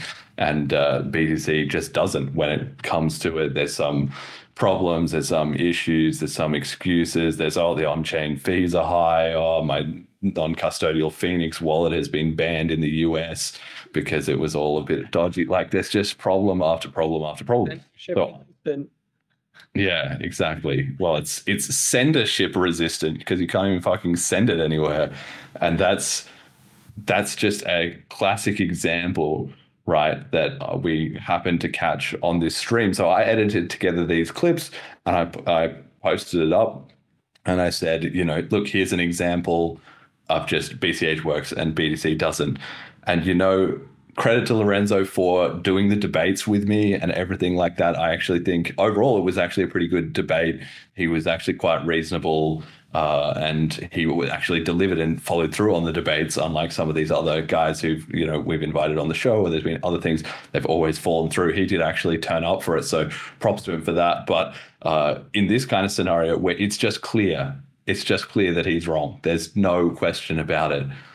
Instead of just taking the L and being like, okay, maybe BTC isn't working, he just had to go back and keep rewriting the narrative and finding excuses and all this. I've got some comments here on the slides. I'm not going to read them all out, but he basically said, look, the world wants store of value. They don't care about medium of exchange. That'll come later, blah, blah, blah. And I said, look, you couldn't store any value in your currency because you couldn't even receive it, right? It's just obvious right there. And then he said, well, the audience of the show was mostly BCH people, which it might have been, but if it was, one, that's irrelevant. Whether the BTC or BCH network is functioning is not related to who is watching a podcast. And two, even if that was the case, that was just because I did a better job of promoting the stream than he did. And he was big upping himself as I'm this big TikTok influencer of BTC and I've got 100K followers and stuff like that. If he didn't have any BTC people in the debate that could do a quick demonstration and show that BTC was working great, that's on him. That's not on me. It's not my job to get the audience to come in from the BTC side. That's the whole point of a BTC to BCH debate. He's got to bring the BTC audience. So it's a nonsense excuse anyway. But even if they had, like we had somebody there who was obviously a crypto user, was happy to send him BTC in whatever way he wanted. Lightning Network wasn't feasible. They paid an on-chain fee, which was clearly not economically viable, only just because that user took pity. Did it even make any sense at all? And so it's just like, it's just that simple. Reality is starting to speak louder than anybody can really hide anymore, no matter how much on these podcasts or Twitter threads they're saying, no, BTC is the best, BTC is the best. Now that we have clips increasingly like this, you can just post that in the Twitter thread and that's just it. The debate is over. There's no arguing with that. It's incontrovertible, right? But then Lorenzo just still cannot see it. He cannot accept and just take an L and say, you know what, Jeremy, you were right. You were right. It's not working. Maybe I need to rethink my point of view. Maybe even if BTC is a great store of value, it's not going to be workable as money until we fix these issues. But of course, once he starts digging into that onion and peeling back those layers, it all just turns into, well, read Hijacking Bitcoin and listen to the whole history of the Bitcoin Cash podcast and hello, you're back to reality. But that's just, 9 years of context that he has to take an L on before he can move forward, right? Yeah, especially for people that aren't used to accepting that they've held held a belief for a long period of time that was incorrect, and then spent the time not just to be like, oh, this is wrong, but how does this impact my life? Here's how I'm going to change my life with this new, like the integration part of it's so difficult. So if like this is your first time, you're like, oh shit, I don't know if there's much to save. Like I feel like it's can't teach an old dog new tricks. Yeah, and that's it. And it's just like change happens when the pain of staying the same is greater than the pain of changing. And right now, he's presumably not sending that many BTC transactions in his daily life. He's running his node. He's shilling to his TikTok followers who whatever are in the same cult and they believe it, a lot of it or whatever. But they're not actually using this on a daily basis, because if they would be running into these problems and thinking this is unacceptable, but they're just not. And so then that's when the opportunity presents for it to be proven, it fails. And then he's like, oh, and he has to come up with excuses and so forth later. Okay, so that's just one example, but that was obviously involving me. This is not just me dunking on Lorenzo. The word is starting to get out because this reality is reality. So every day people are trying to use the BTC network and they're discovering that it's not working, no matter how much propaganda they're being fed. So we have an example here from another guy who's a developer working on some kind of stuff with the El Salvador, and he also had some thoughts on the current state of BTC. So let's have a look at what he had to say. Isn't ready for Bitcoin. Bitcoin isn't ready for El Salvador. it's us Bitcoin developers who are failing you guys. And I firmly believe this. So we can separate two things here: the store of value and medium of exchange, right? So on store of value, Bitcoin is kicking ass, but on the medium of exchange property, how fast, how cheap, how anonymously you can send money to other people and how easily, well, Bitcoin is not doing well. Not even with the Lightning Network. It is failing a lot. Us Bitcoin developers are failing you in this sense, but hopefully we can come up with something. The thing is, it's not that as see that, and the thing is, they did come up with something, and that's what I posted in this thread, got a lot of likes, where I said the Bitcoin developers did come up with something. It's called BCH. BCH is the fix, the community that realized, okay, you need to raise the block size, and you need to, you know, reverse RBF and take that out, and you need to not do SegWit, and you need to not go down this huge propagandized rabbit hole in the first place, right? That was the fix. But here this guy is years and years and years later, and I don't know how long he's been involved in BTC, so he might not have been there for all of it, but he's going to keep running his head into this wall that BTC is not workable as a medium of exchange until not just, it's like in his mind, it's like, well, there must be some small problem here and we can tinker this, or we can tweak this, or we can fix this and just get past this one next little technical problem. But that's not it. It's the huge stack of lies and assumptions and everything that's built on it. You know, it's like mentally kicking the can down the road just a little bit, just like with Joe Biden. You know, maybe all the people who were putting him up on that stage, well, that was probably deliberate because they probably wanted to kick him out, the powers that are actually running the show. But some of the people involved somewhere along the line were telling themselves, no, it's not that bad. It's just a little, you know, it's just workable. We just had a bad day. He's just a bit out of it. He's a bit sick. He's a bit tired. He's whatever.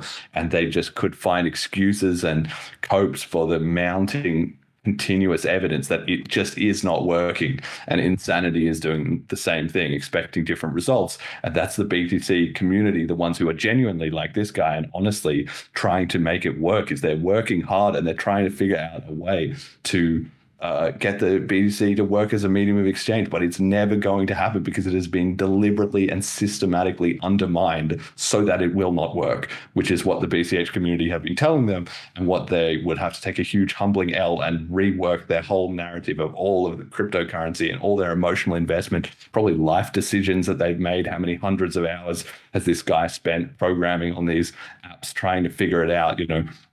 And this idea of Bitcoin is failing, like he's able to say that now. I don't know. He's got like 17,000 Twitter followers. He's sort of, you know, must be some sort of minor influencer in the BTC side of thing. Probably spent years of his life. Probably lots of his friends are in the BTC community. Probably feels it's a big part of his identity. He's told his family and all that he's big into Bitcoin, and he's tried to shill it to them and get it to work and so on and so forth. And just the emotional damage of even just admitting is the first step, right? Even just admitting that it's failing is like, after 7 years of all this gaslighting, I know Bitcoin's perfect and it's immutable money and it's going to take over the world. And they'll often say something like, yeah, well, we're working on it, guys. We'll get there in the end. You know, it's not perfect yet, but it will be by the time it's ready for, you know, billions of people in 20 years time or whatever. But like I've explained on that show, no, the shot is now. Now is the time. There is no, I'm 25, but I'll be ready to be in the NBA by the time I'm 45. No. By that point, you're too old and you've missed it. And some other 25-year-old is in there today. And by the time you're 45, there'll be 5 more generations that are in there. That's exactly what's happening. And they don't have that kind of time. We saw with Apple rolling out Apple Pay, you know, so on and so forth, right? So for him to actually understand, to rework his whole assumption that we can do store of value and medium of exchange is just a technical fix, and to switch it around, medium of exchange is what you've got to get to work, and then store of value comes from people flooding in to use it as a medium of exchange, just requires him to rewrite so much of his own mental narrative, right? And that's a very, very hard pill to swallow. Of course, this stuff with El Salvador completely failing is exactly what the BCH community said, that it wouldn't work. It would devolve into custodial solutions, which it has with the Chivo wallet. Bukele hasn't been very transparent. Most of the users just cashed out their free crypto as fast as possible into fiat. As far as I'm aware, there's no sizable, there might be some sort of Bitcoin to Bitcoin economy going on there, like a little bit, but nothing serious, nothing on the scale of what was the grand vision, 3 years ago. It was 2021, right? When this was all getting hyped around the time of the BTC conference in 2021, right? So 3 years later, it just is not working. And of course, eventually they keep running into that wall. Sooner or later, you get frustrated enough that you ask, what am I doing wrong? And the answer is not just a small fix to Lightning Network, mate. I hate to say it, but it's not. It's actually BCH, and you've got to rethink everything from first principles. What did you get from this clip? I saw this one, I think, like the day that it was kind of going around. And I don't know what there is to hold on to. Like, I think of the whole like splits being bad breakups and whatnot.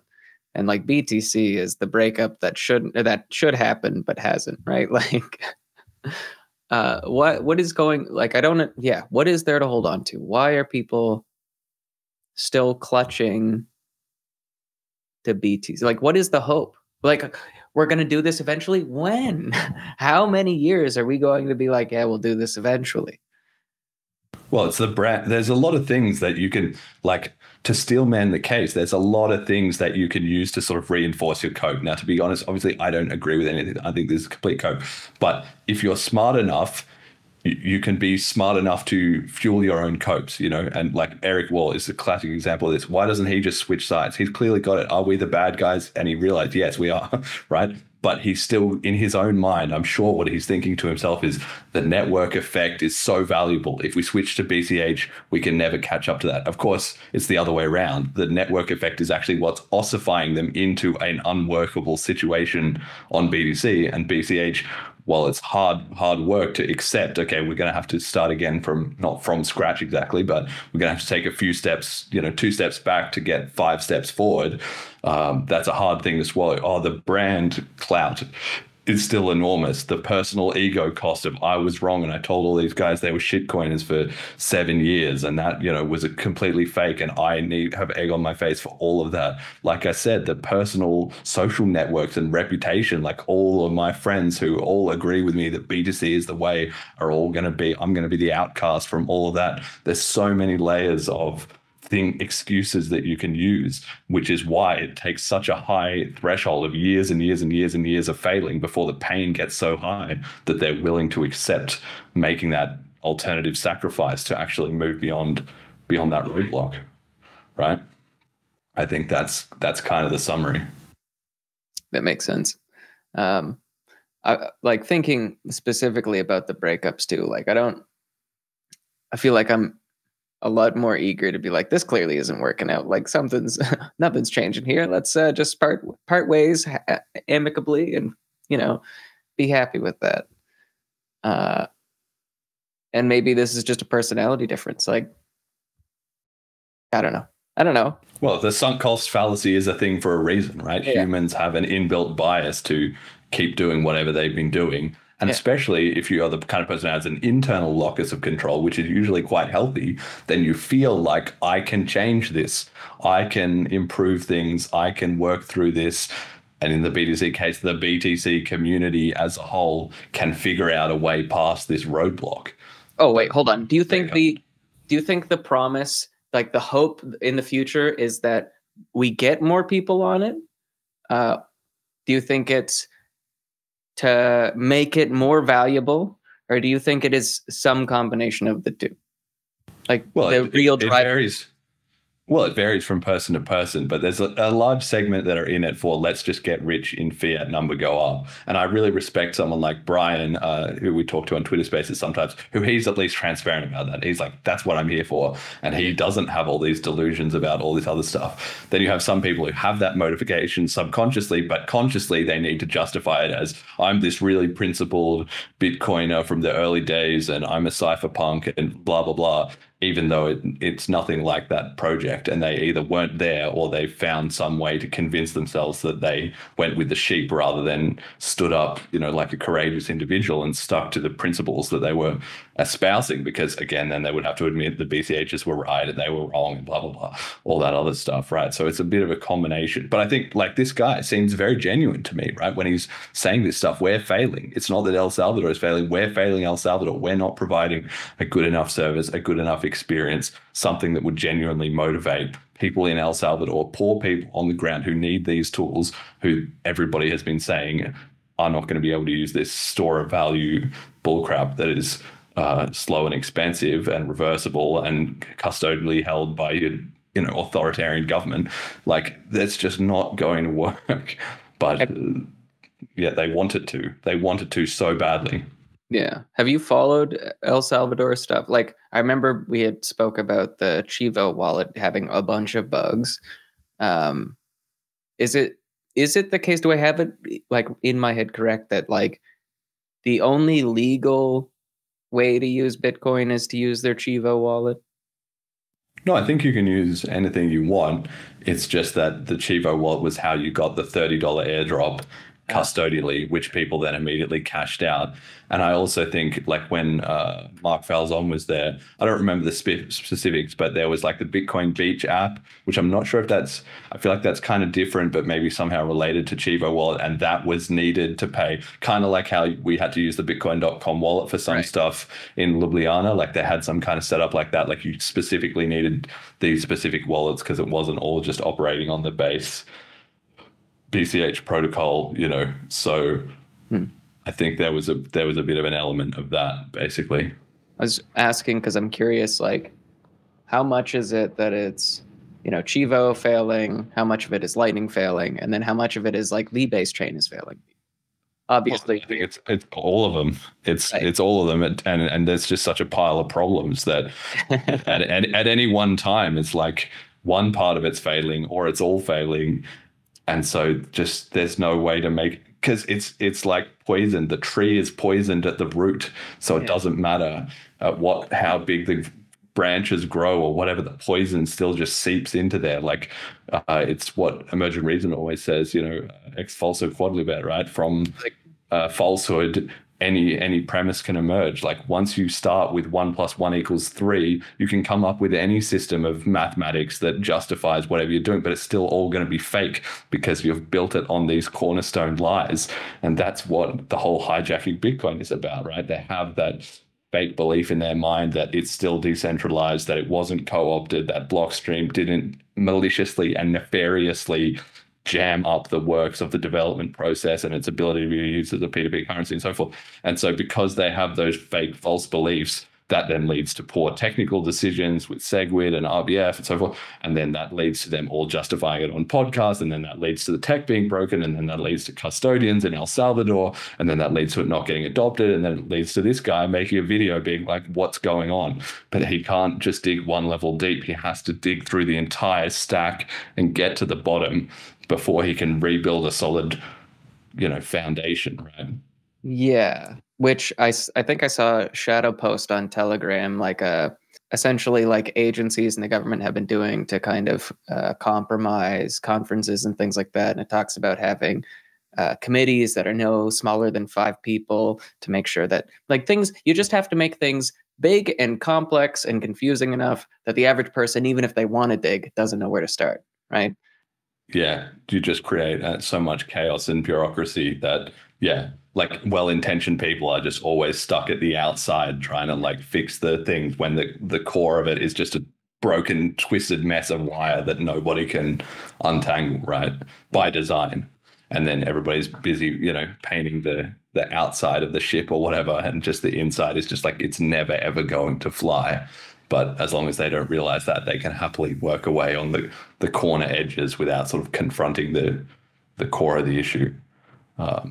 Especially when they're being gaslit by, the so-called senior engineers who are the ones standing next to the flaming wreckage of the internal system and telling them, no, it's fine. We're just the experts that will cover it, that will voodoo magic make this work somehow.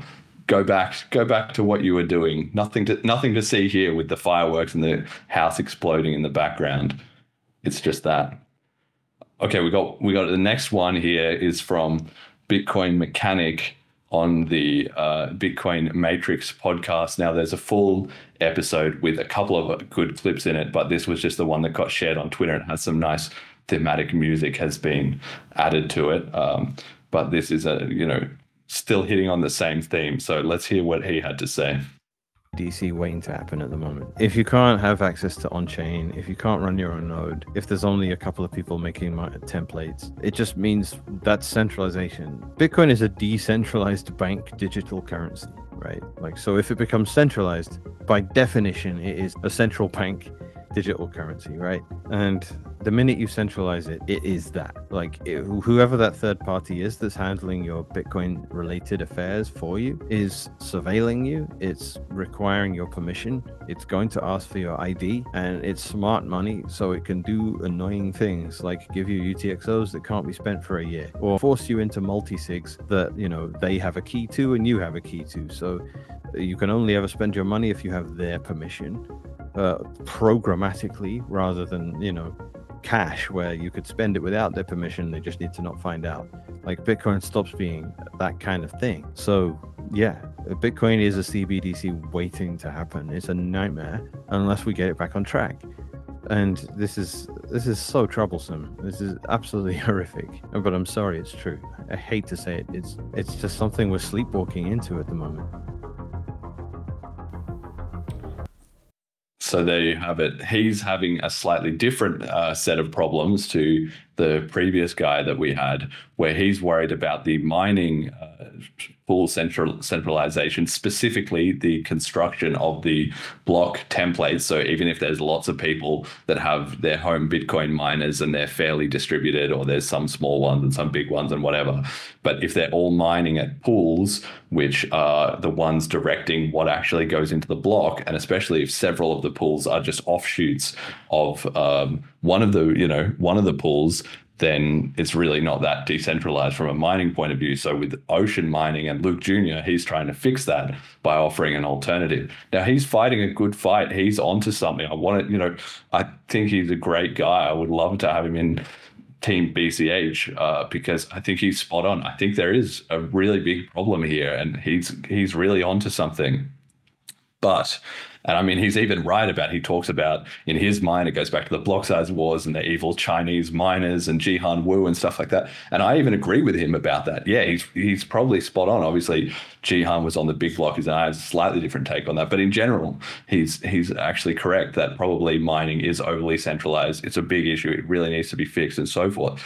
But the BCH community can't help out and can't fix that because we're too small and we're not enough of the hash rate for us to have the clout to really be able to make any difference. They're the ones that got all the price pumps and the money and the hash rate, as they're so fond of reminding us. So we're not in a position to fight that battle. He is somewhat in a position to fight that battle, but he can't make any progress because it's the same things, just it's a different symptom of the same disease. He is trying to get the community to listen to him. What about these decentralized templates? What about changing the filters on our nodes? What about this and that? But because he just still has this incorrect narrative to himself that nodes are the ones that tell, the truth to miners, and that the whole BCH was just Roger Ver and Jihan Wu's evil corporate takeover and blah, blah, blah, blah, blah. Blockstream are the good guys. Luke Jr. is a smart guy that is actually working in the best interest of Bitcoin, which is, it would be hard for him to unplug and say, no, wait, this guy was part of the sabotage, because he worked with him closely. He's probably his friend. He probably has a lot of good things going on with him. He's employed by him or directly involved with him or whatever. So I'm sure he, and Luke maybe even knows a lot about Bitcoin, has a lot of good ideas. And maybe he's not even maliciously involved in this so much as unintentionally or whatever. But the point is, because he just has this misconceived history of what's going on, he can't figure out why the Bitcoin project that he believed in, the BTC that it is now, is manifesting in a direction that doesn't fit his vision. Like, how is it that it's turning into this CBDC style, like easily surveilled bullcrap with an entire community that it just seems oblivious to these issues that to him are really important, and they're just busy, happy with their number go up and repeating these same tropes over and over. It's because he was on the side that that pushed all those narratives and led to driving out everyone who disagreed with those narratives and who was smart. There was a huge brain drain. And so he was left with all the morons that just repeated the propaganda, who then a bigger fish came along, Michael Saylor, and just shilled all this stupid stuff. And they all followed along like little lemmings, right?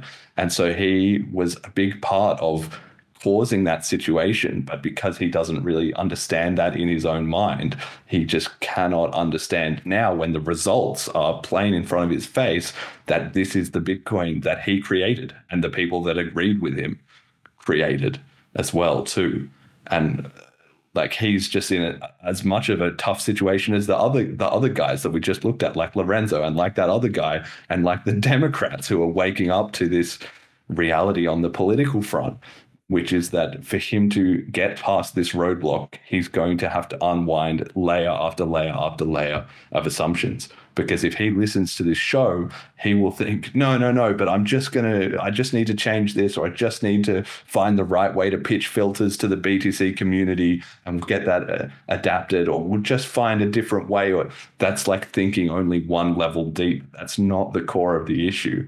And so just fighting the battle at that level, it's like treating the symptoms instead of the disease. You know, if you just put cream on your skin over and over, but you actually have some kind of autoimmune disease, like your skin is just going to keep getting worse no matter how many Band-Aids or creams or ointments you put on the skin. If the disease is internalized, that's what you need to fix at the core.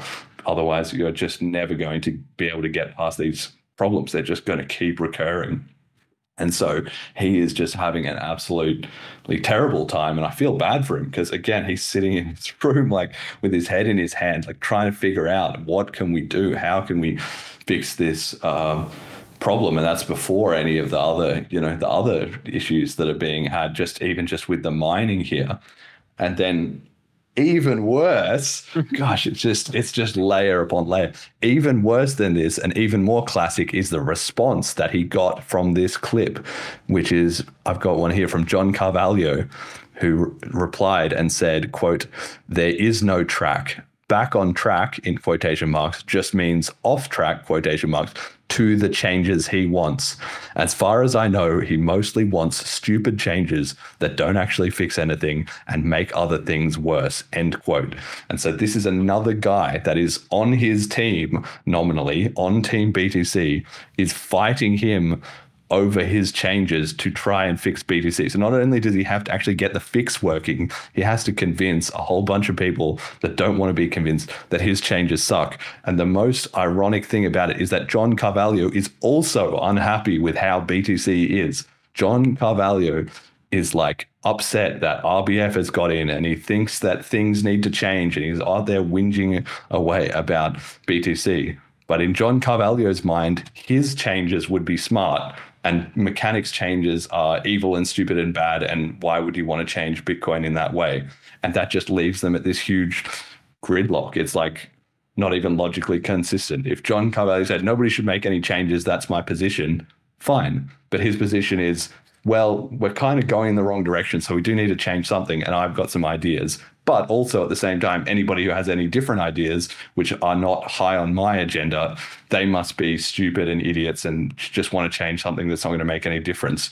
And he's not the only one either. Like Shinobi is classically also the same, who will just adopt any position that whatever Shinobi says that can make Shinobi sound condescending and arrogant about everybody else, thinking that, they're such a midwit and they should all just not try and change Bitcoin because who do they think they are?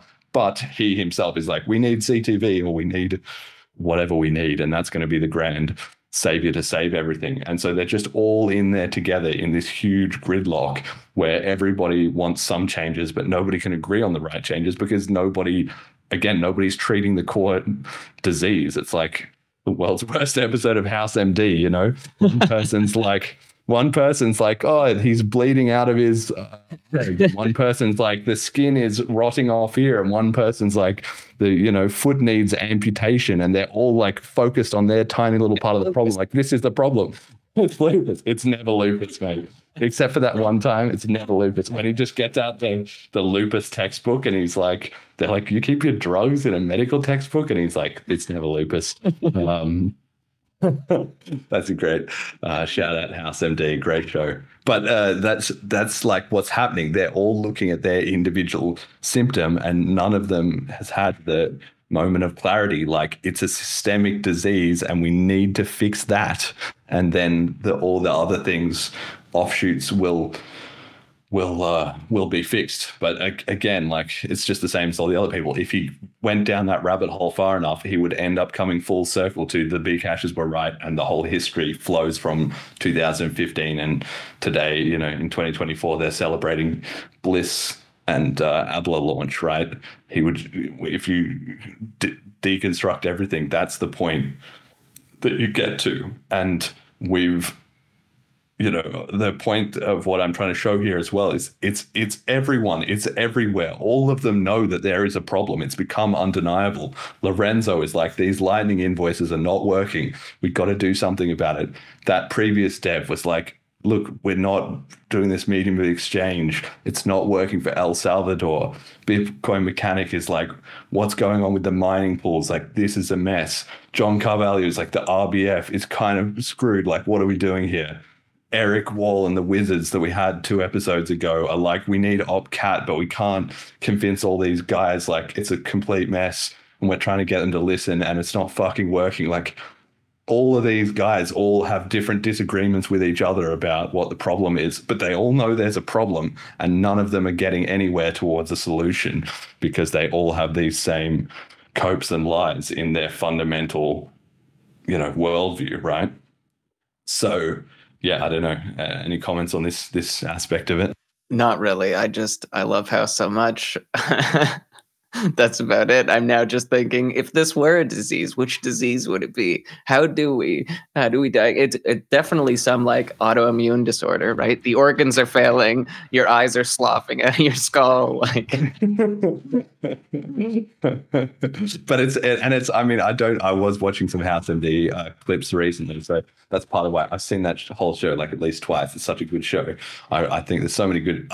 Some parts of it are pretty cheesy, but there's so much in that show, in that every episode is basically the same formula, but there's at the end there's a couple of key patterns that'll always be like, wait, we had the answer at the start, but there was this one thing kind of covering it up.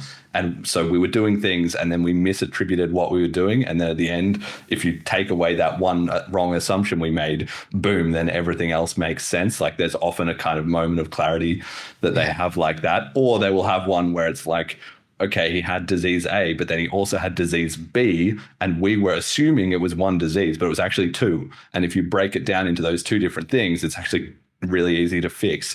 Or, there was some factor that we didn't know about, like the guy was lying to us that he'd never had drugs because he was being a Christian pastor his whole life or something, and he promised his dead ex-girlfriend that he couldn't tell anyone or something. And if we'd figured that out, then it would have explained all this stuff. Like, it always comes down to having the wrong mental model and some kind of assumptions that then led you to be unable to find the root cause of the issue, So there's so many episodes where he comes in and he proposes like 2 different sets of medicines. And then Cameron would be like, oh, if we give him this one, you're going to kill the patient. And then there's like, let's give him that one. Yeah. Do you want him to suffer for the next 6 months in a hospital, or you want to find out what's wrong with him? It's like, who's going to be that guy to step in for BTC and be like, listen, you guys are fucked up. We're going to have to do some serious changes. It's not going to be pleasant. You might die. It's us, dude. We are. That's us. That's the role that we are playing with this and the BCH community generally, right? But the reason we're doing this segment, one of the reasons, is that afterwards I can clip it out. It's going to be a long clip. It's going to be like a 30-minute clip or something like that, and post it to all these guys and tag them all and say, watch this, guys. And they probably have me muted or blocked. Maybe they don't want to, but somebody will watch it and hopefully mention it to them or something. And at least one of them has got to just watch this who is doing this in the BTC community? Like, this is the Bitcoin Cash fucking podcast. This is not the BTC core like shill fest. How come they don't have a single person anywhere who would do what I've done and found this clip, this clip, this clip, this clip, and could just break it down point by point by point by point by point with the examples and what's wrong and how to fix it and everything like that. What they need, right? Yeah, here. even if they don't like what you have to say, to just be like, okay, let's use this as the launching pad and like start working on some of these problems. Yeah, exactly. But again, that just triggers the whole cognitive dissonance. Is like, how can these stupid B caches be seeing something that I can't? You know, obviously I have my version of the solution, but if you're watching this, guys, you don't need to take my. Firstly, don't trust Verify. All the clips are there, all the research is there. These are all people that you can talk directly to, and will talk back. They won't talk to me, but they'll talk to you, so you can get to the bottom of it a lot faster, at least in theory, if you weren't all so deluded. But like, you don't. It's all there, even if you don't agree with me on the solution. Or you can talk to me, though. I'm very happy to talk to any of you about it. Then just take it as this is a problem. I'm seeing things clearly because I'm not as in the weeds. And hopefully you can at least appreciate that there might be some objective merit to that. And it's not a case that they can dismiss. Who's this guy, Jeremy? He doesn't know what he's talking about. Well, watch a bit of the show and figure out, do I or do I fucking not know what I'm talking about, right? Am I not as passionate about Bitcoin? Well, I've done 120 episodes of this show, 2 hours, talking about it. You ask me, am I technically incompetent? Is there some reason like that? I built Selene Wallet, bro. Like, it's not that I can't figure that out. Do I not know the history? I was fucking there for all of it. It's just like, whatever excuse you have to yourself. Is it because I'm trying to meddle with you and screw up BTC? Well, partially, yes. Obviously, I think you should switch to BCH and so forth, but I'm transparent about that. I'm not trying to lie. I'm not trying to hide it. And also, I'm too busy these days to really get in the weeds and disrupt all of you. I don't need to. The narrative's unraveling on its own. I'm busy shipping updates for Selene Wallet. So, take it or leave it, but it's all right there. All right, we got part 4, and then something else, which is also sort of like a part 5. Okay, here we go. So now we get to where is the part of the problem that the gaslighting is happening? These guys are all confused. What's happening? What's the problem? Who is the one who is injecting the poison into the patient? Who's the one who actually knows? Who's the character that's like the salty ex-boyfriend or whatever that was like secretly poisoning the tea with the arsenic that triggered this whole thing? Well, it's the propaganda wing of the party, isn't it? And who's that? Peter McCormack, What Bitcoin Did. So let's have a listen to what he had to say on his recent episode. I'm spitballing an idea when I'm completely out of my depth. And that's okay. Can we wrap a little blockchain into a UTXO? Yeah, and that's where you start getting into what I think is sort of like the zero knowledge proof-ish stuff. Yeah. Where it's like, okay, we'll like keep the blockchain over here and we can prove that the blockchain did XYZ thing, and we'll just put the proofs back in Bitcoin Core, like back in the Bitcoin blockchain. But all the data will live somewhere else. You start running into this problem of like, where's the data for it? Who needs to know about the data? Who has access to the data to verify that what happened in that chain is exactly correct as you would expect? Yeah. I mean, I feel like this is like, scaling is a hard problem. Yeah. It's like a very hard problem. And it's because of this like consensus. Like you come back to consensus, like who needs to be in consensus, who gets to participate in consensus. If you can't participate in consensus like that, like, are you really a self-sovereign member of that particular ecosystem? Like, yeah, because I keep coming back to the idea, you either had to have gone the Roger Ver route, which is keep growing the blockchain, sacrifice decentralization, and more people can have UTXOs. We agree that's a terrible idea. Yeah, I think so. And so the better idea is to maintain decentralization, and UTXOs are a privilege. Until somebody solves something in between, I think that's where we're at. And it's like, it's shit for people to hear, because essentially it's a 2-tier system. We have the... Yes. We have the peasants and the elites, because the elites get the UTXOs and the peasants don't. I'm being facetious. But. Yeah, I mean, it does sort of look that shape, doesn't it? So I don't even really know who this girl is. Apparently, I just had a look. It's Nifty Nay on Twitter, but she's involved with Base 58 BTC++, runs Core, Lightning, and I think I saw somebody mentioning that she has something to do with Blockstream, right? But she's just, and I don't think she even necessarily has these like evil intentions, but she's just been brought up and what's the word, marinated in this culture of lies from the Blockstream and Bitcoin Core and all the technical developers and so forth there, that is, she's now spreading out as this sort of perceived authority figure, right?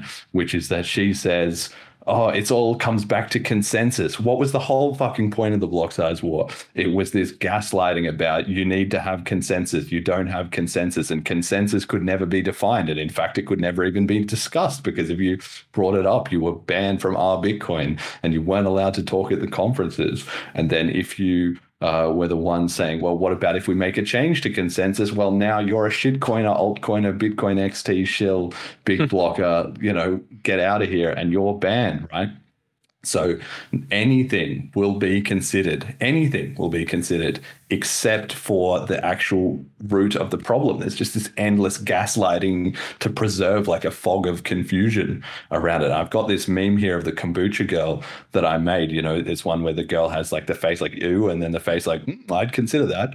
And the ooh face is raising the block size, and the I'd consider that face is everything else: Lightning Network, Liquid, Arc, Fedi Mint, coin pools, drive chains, recursive ordinals, Bitcoin VM, custodians, Litecoin, fiat currency, right? Aging like fine wine, like all my other memes. And she is just explaining this exact same thing. Now it's these ZK proofs, this zero knowledge, whatever, which has been backported from the Ethereum community, who that's what the solution they're looking at. It's not the right solution with Bitcoin. We have the UTXO models. Just fucking raise the block size, But that cannot be considered. That has to be heresy. But people are asking questions. And so what does Peter McCormack say? It's that same thing. Roger Ver, bad man. It's the exact same as Donald Trump, orange man, bad. Roger Ver, big block, man, bad. It's literally the identical. Wait. I can't make it more clear to you. That's what it is. It's Trump, orange man, bad, stay asleep.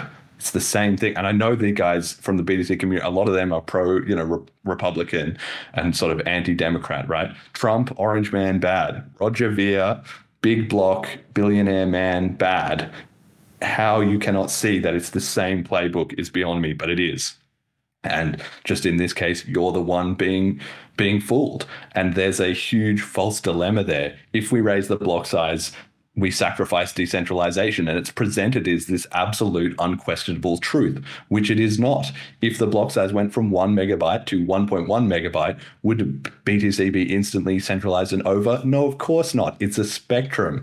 Decentralization is not you're decentralized or you're not. It's like you're very decentralized if you have 1 million nodes and a broad community and a diverse range of hash rate and adoption and political defense from grassroots activism and well-funded companies, supporting the scene and all these different metrics. But let's just break it down to nodes. You're very decentralized if you have 1 million nodes, and you're not you're very centralized if you have 1 or 2 or 5. But at 100 or 1,000 or 10,000, well, it's a spectrum, and it's the exact same thing. The block size is just trading off on a spectrum against those other interests that you need to have, like low transaction fees and throughput and so forth, right? So, or the need to store other data on the chain, a la, inscriptions, although that's another giant scam, basically. But the whole point is that it's a spectrum, not an absolute binary, but it's presented as a false dilemma. And it's so ridiculous because there's, of course, more gaslighting and lies and hoaxes to cover this all up. Because like we saw with that Pete Rizzo episode where he says, well, basically, in the end, we did a block size increase. And then Peter says to him, no, that was a block weight increase. It wasn't a, SegWit wasn't technically a block size increase. And it wasn't back in the day, but now it's been rebranded. And apparently that was okay. And then Peter Todd on stage at Bitcoin Honey Badger is saying like, well, 40 megabytes would actually be fine, but we've got 4 so that we've got a 10x headroom. Like, he's saying it right out there that it wouldn't be sacrificing decentralization at all, but it's whatever is the convenient narrative for the moment that will just be, brought up to just continue this cycle of confusion and delusion. And if you think, and again, Peter McCormack, he's probably, not some bad guy. I don't think this is maliciously out there. He's just a very convenient, well-placed rube. And you can see this because of the way that his opinion changes like the wind. If anybody who follows any of his content will know, with the ordinal stuff, he has somebody on who says ordinals are great. And then he says, yeah, I think ordinals are pretty cool. Let's just leave them. They're not doing any harm. And then he has somebody come on, Bitcoin Mechanic, who says it's a scam and it's really bad. And he says, yeah, no, we should be conservative about the block size. We should just, ban these things, or at least change them, or figure out some solutions. And then he has Casey Rodimer on, and he says, oh, actually, this guy was pretty cool. I think ordinals are kind of fine now. And he just ping pongs back and forth to it. And his excuse every time is, well, people learn and they change their mind, which is true. People always can change their mind. But if you're changing your mind, based on the last person you talk to every 5 minutes, that's not, updating your opinion based on new information. That's just being a rube that is led along by whatever the latest narrative is. And that's exactly what is being fed by this girl here, Roger Ver, man bad, block size increase, destroys decentralization. It's all over, because you can't have any thought crime or any questions about, well, why don't we just raise the block size?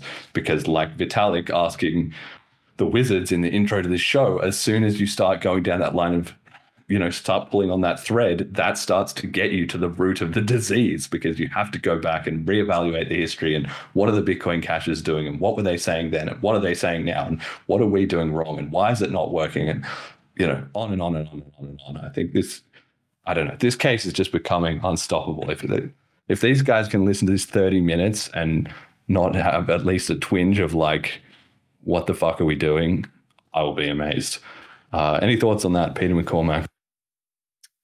I mean, it doesn't surprise me at all. Like, I think I've kind of, like, before the show, I never paid attention to Peter. Like, we started bringing him up in a couple clips and whatnot. So I've maybe watched 2 episodes of his podcast. I think I'm still in their Telegram group.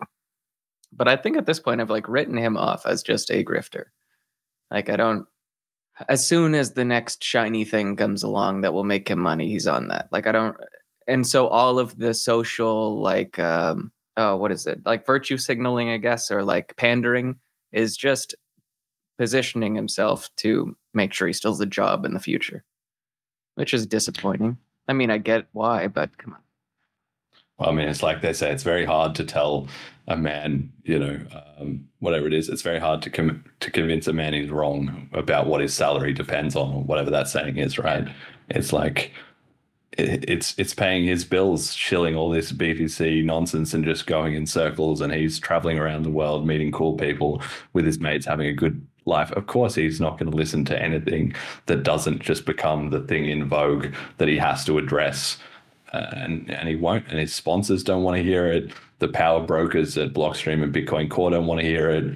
And he could easily just leverage the same accusation against me and just say, well, you're running Flipstarter for the BCH podcast. Why are you any different? You're just shilling BCH because that's your thing, But the difference is that, I arrived at my conclusion with facts and evidence as outlined, laboriously, whereas you just go wherever the money is, So Bitcoin, a peer-to-peer electronic cash system, it's in the white paper. Like, God, okay.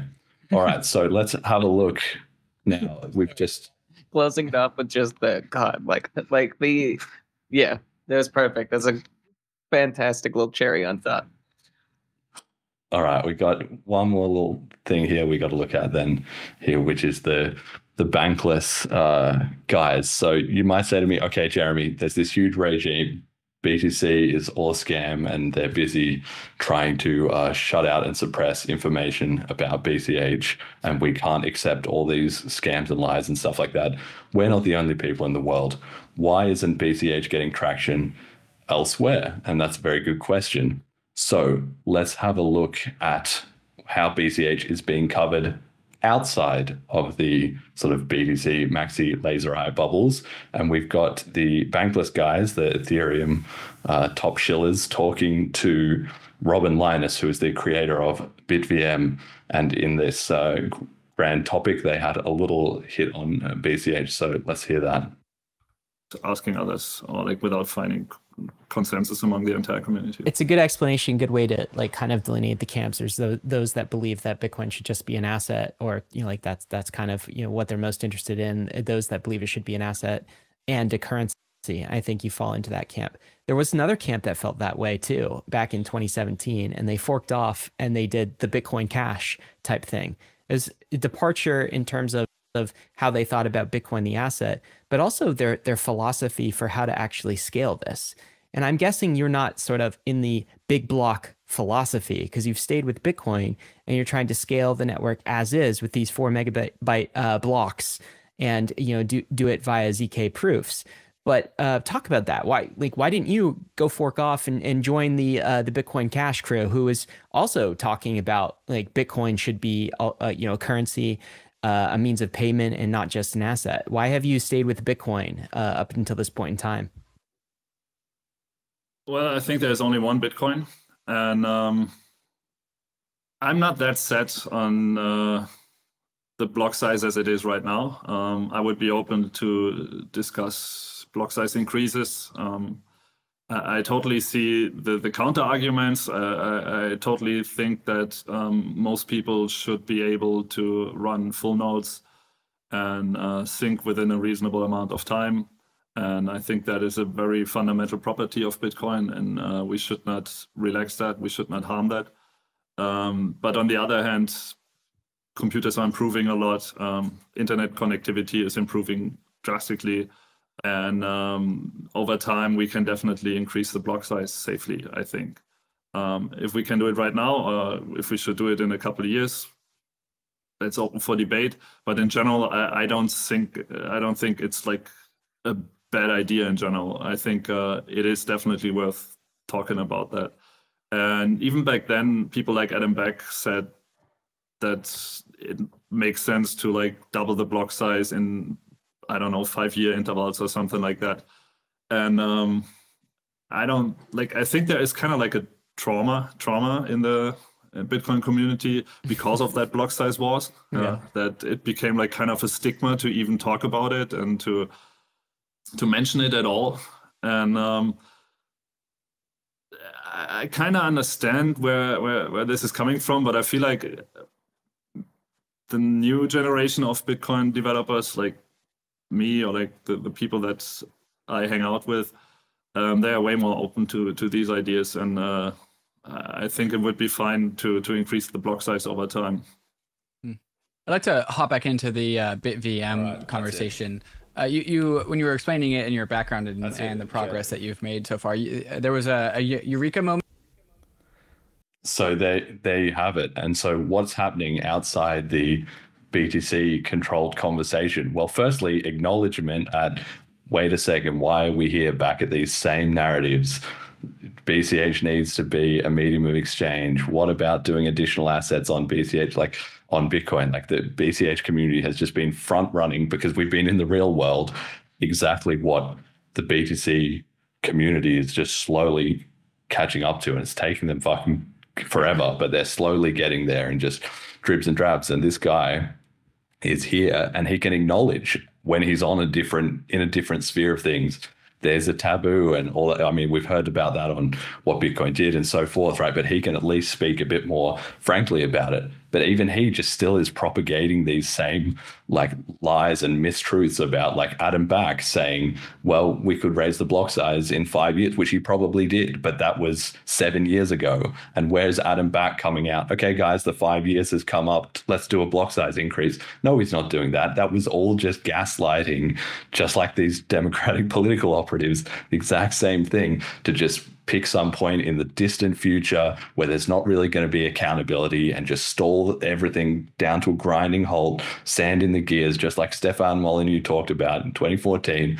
And then just by the time that comes around, you just spin a new narrative and just kick the can down the road further and further and further, and just delay everything with this endless bureaucracy, like you were talking about, right? So even this guy can't get to the bottom of what's actually going on or how to make any forward progress. And the Bankless host can't either.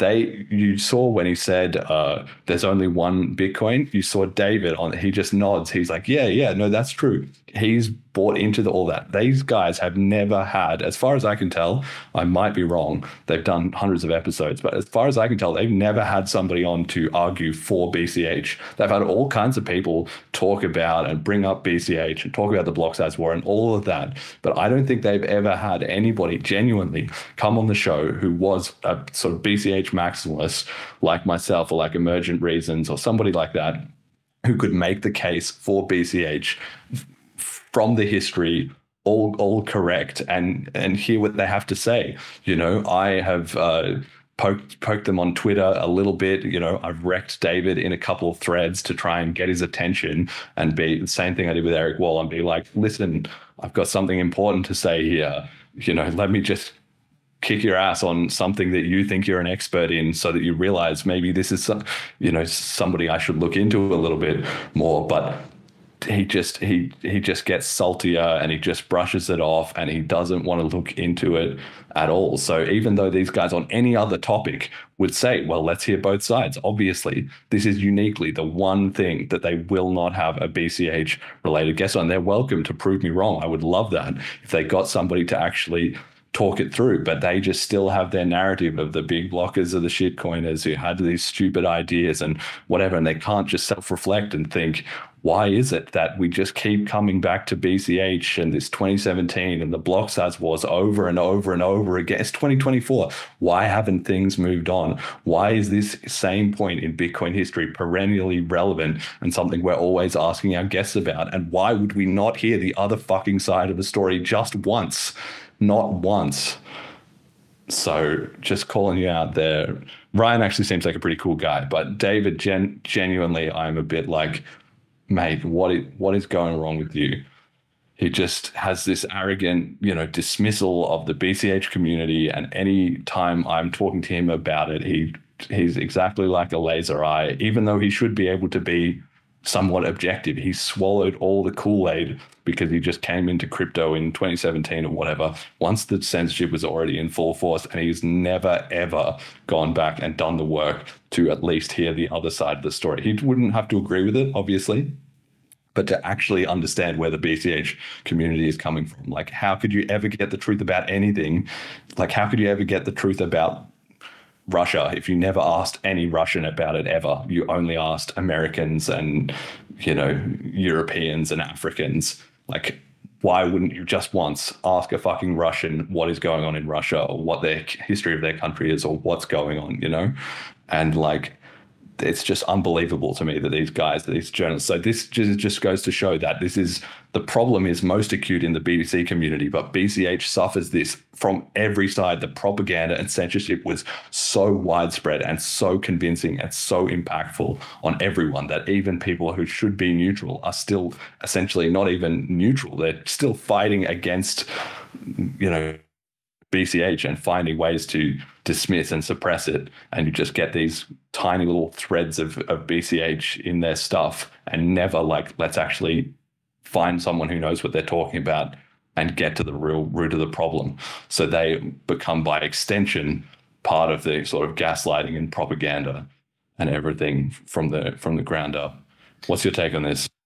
So is David the top right guy? Okay. Yeah, David's on the right. Ryan's on the left. Okay, and who's on the bottom here? The bottom is the guest, Robin Linus, the BitVM guy. Oh, okay. Okay. So my question was going to be, do you think like him saying that he would be willing to talk about a block size increase kind of mark the point where they might start talking about Bitcoin Cash? But if it's just a guess, I doubt that'll be the case. Well, interesting. I did notice, I was watching the top left guys like reactions as the fellow on the bottom was speaking, and it seemed like as soon as he mentioned that there was trauma and that he was willing to talk about it, or like that he'd be open to it, there there's some squintiness, like there's a like without even saying a word, you could see the skepticism and like kind of the like just below the surface triggering kind of happening. And I've never watched any like full podcast by these guys, but I wonder, is it that trauma coming out that like is causing the squinty skepticism dismissal, or is it some other Well, but that's the thing. Like, I mean, these guys have done great work. Don't get me wrong. I've listened to quite a lot of Bankless, and they're really important voice in the crypto scene and something like that. But they truly justify being called out on this because, like you say, they've just had so many guests who've all talked shit about BCH or dismissed it, or like this guy here, they're BTC holders, and I guess they either came in post the fork or they immediately dumped or whatever. They've never heard the other side of the story. I don't really remember them talking about hijacking Bitcoin, but maybe that was on an episode I didn't catch. They've got a lot of stuff, but I feel like it would have come up on my radar probably if they'd been talking about hijacking Bitcoin seriously. And just, yeah, they just have bought the Kool-Aid. By extension, they're smart enough to know all the problems in BTC because they can see it from an ETH perspective. Okay, the fees aren't working and the blah, blah, blah. But even though they're objectively removed in that sense, they still come up with the same like garbage when it comes to BCH, just finding ways to dismiss it. And BTC is the one true Bitcoin. And, you know, the big blockers were idiots that were wrong and they just went off on their own and they're irrelevant. And I mean, to his credit, Ryan does ask, you know, why don't you go join up with them? Like, but yeah, they've just had segments on the show before as well too. I think they had one with Nick Carter a while ago. I think we did a segment about it on this show where Ryan and Nick and David were talking about, and the big blockers, and they thought this and they thought that. And it was like, why wouldn't you just fucking ask one what they thought? Why do you have this whole narrative of how everything went from the big block side when you've never even, I don't know. I can't handle any more of this. David, you're an asshole. I've called you out enough times. Fucking listen to what I have to say. Listen to this whole 40 minutes and tell me I'm wrong after that. Okay. Next one, and to kind of wrap it up, put a bow on it all, we've got meme of the week. This poor sap in El Salvador, where Bitcoin is not working and where BTC City, which was promised 3 years ago, is not being delivered. There's some text that pops up during this video. So for the audio listeners, actually, Jet, can you narrate this one? I've been doing a lot of talking. Just read out the sort of titles that come up as the clip plays, yeah? Bitcoin City, my bad. Well, it's going to be right there in the Fonseca Gulf, and it's going to include everything: residential areas, commercial areas, services, museums, entertainment.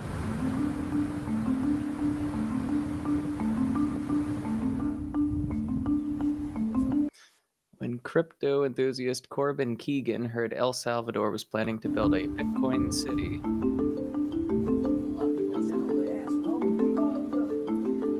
he packed up his life in Chicago and headed for Conchagua, the site of the planned development. More than 2 years later, he's still waiting for the first brick to be laid. I'm the first resident of this Bitcoin city in Conchagua here that we are. I think I'm the only white immigrant or new Salvadorian or Bitcoin city resident. In 2021, El Salvador became the first country to adopt Bitcoin as legal tender. President Nayib Bukele billed Bitcoin City as a futuristic metropolis, where Bitcoin mining would be powered by geothermal energy of a nearby volcano, and residents would pay no income tax. I told people one day a nation state will adopt Bitcoin, and they thought I was crazy, and then here it was. I never even heard of El Salvador, but I learned about the new Bitcoin president and his plans to not only adopt Bitcoin, but develop a Bitcoin city. El Salvador's crypto experiment has been widely seen as a failure. Okay. Oh, is little sign Bitcoin City will be built anytime soon. That's it. So this is just meme of the week. The Lightning Network will be ready in 18 months and Bitcoin City will be ready in just 2 more years. And this poor sap here who's just been gaslit with all the lies about BTC and about Nayib Bukele, and he was going to make this grand futuristic city and all that. It was just to create hype for the BTC community and pump the price. And he has been lied to, and he's wasted 2 years of his life sitting on this beach wondering when is it going to happen. And he finally woke up that it wasn't, and he'd been gaslit and lied to. And that's just the perfect encapsulation of everything that I've just talked about in a slightly more humorous way, right? And slightly less painful. Like, it's 2 years. Hey, it's a beach holiday. Yeah. It's only been 2 years on a beach holiday. We've been doing 7 years of, guys, what the fuck is going on here? Yeah. I feel like there's not that much more to say. So let's just get on. Message to the community. Okay, so for the BCH community, I think a lot of you guys already know this, and you've already seen this. You've already followed it all on this show. This is not news to any of you, but I'm hoping that this adds some more context and clarity to it. And of course, you can go look into the US election stuff if you're not familiar with that, because these same patterns just repeat and repeat in human nature in all kinds of scales and sizes and different arenas. It's the same thing, propaganda and gaslighting. So just we need to be aware of that, because we can't let that creep into the BCH community. And we've been doing a good job of not doing that. So that's that part's sorted. For everyone else, I'm going to tag all those people who we've called out and wrecked in this show. I already said it in that section where I listed off like my credibility to be making these claims. The logic stands on its own, and there is no way to dismiss me as just some ignorant hater who doesn't know what they're talking about. So watch it very seriously, then look in the mirror and think, how long am I going to keep lying to myself? It's really that simple. Do it or don't, the consequences will be on you, not me. But if you want to come talk about it, I'm open to it from any of you. Okay, cool. Well, let's do supporter appreciation. Do you have a message to the community, Jet? Any chance? Be safe. Cool. Be safe. Yeah, good one. All right, supporter appreciation. Thank you to our donators. Thank you to our patrons, Ricky and HP. Thank you to our sponsors, General Protocols. Check out bchbull.com. The Flipstarter is running, like I said, at BCH Podcast, flipstarter.cash. Contributors already, Majamalu, Marcelo, Molecular, Erdogan Talk, Emergent Reasons, Peter McCormack, lol, not Adam back this time. Good one, whoever's putting in those troll names. Brian Canacci, and you can get on that list and get shouted out if you go to BCH Podcast, flipstarter.cash, and send in at least half a BCH.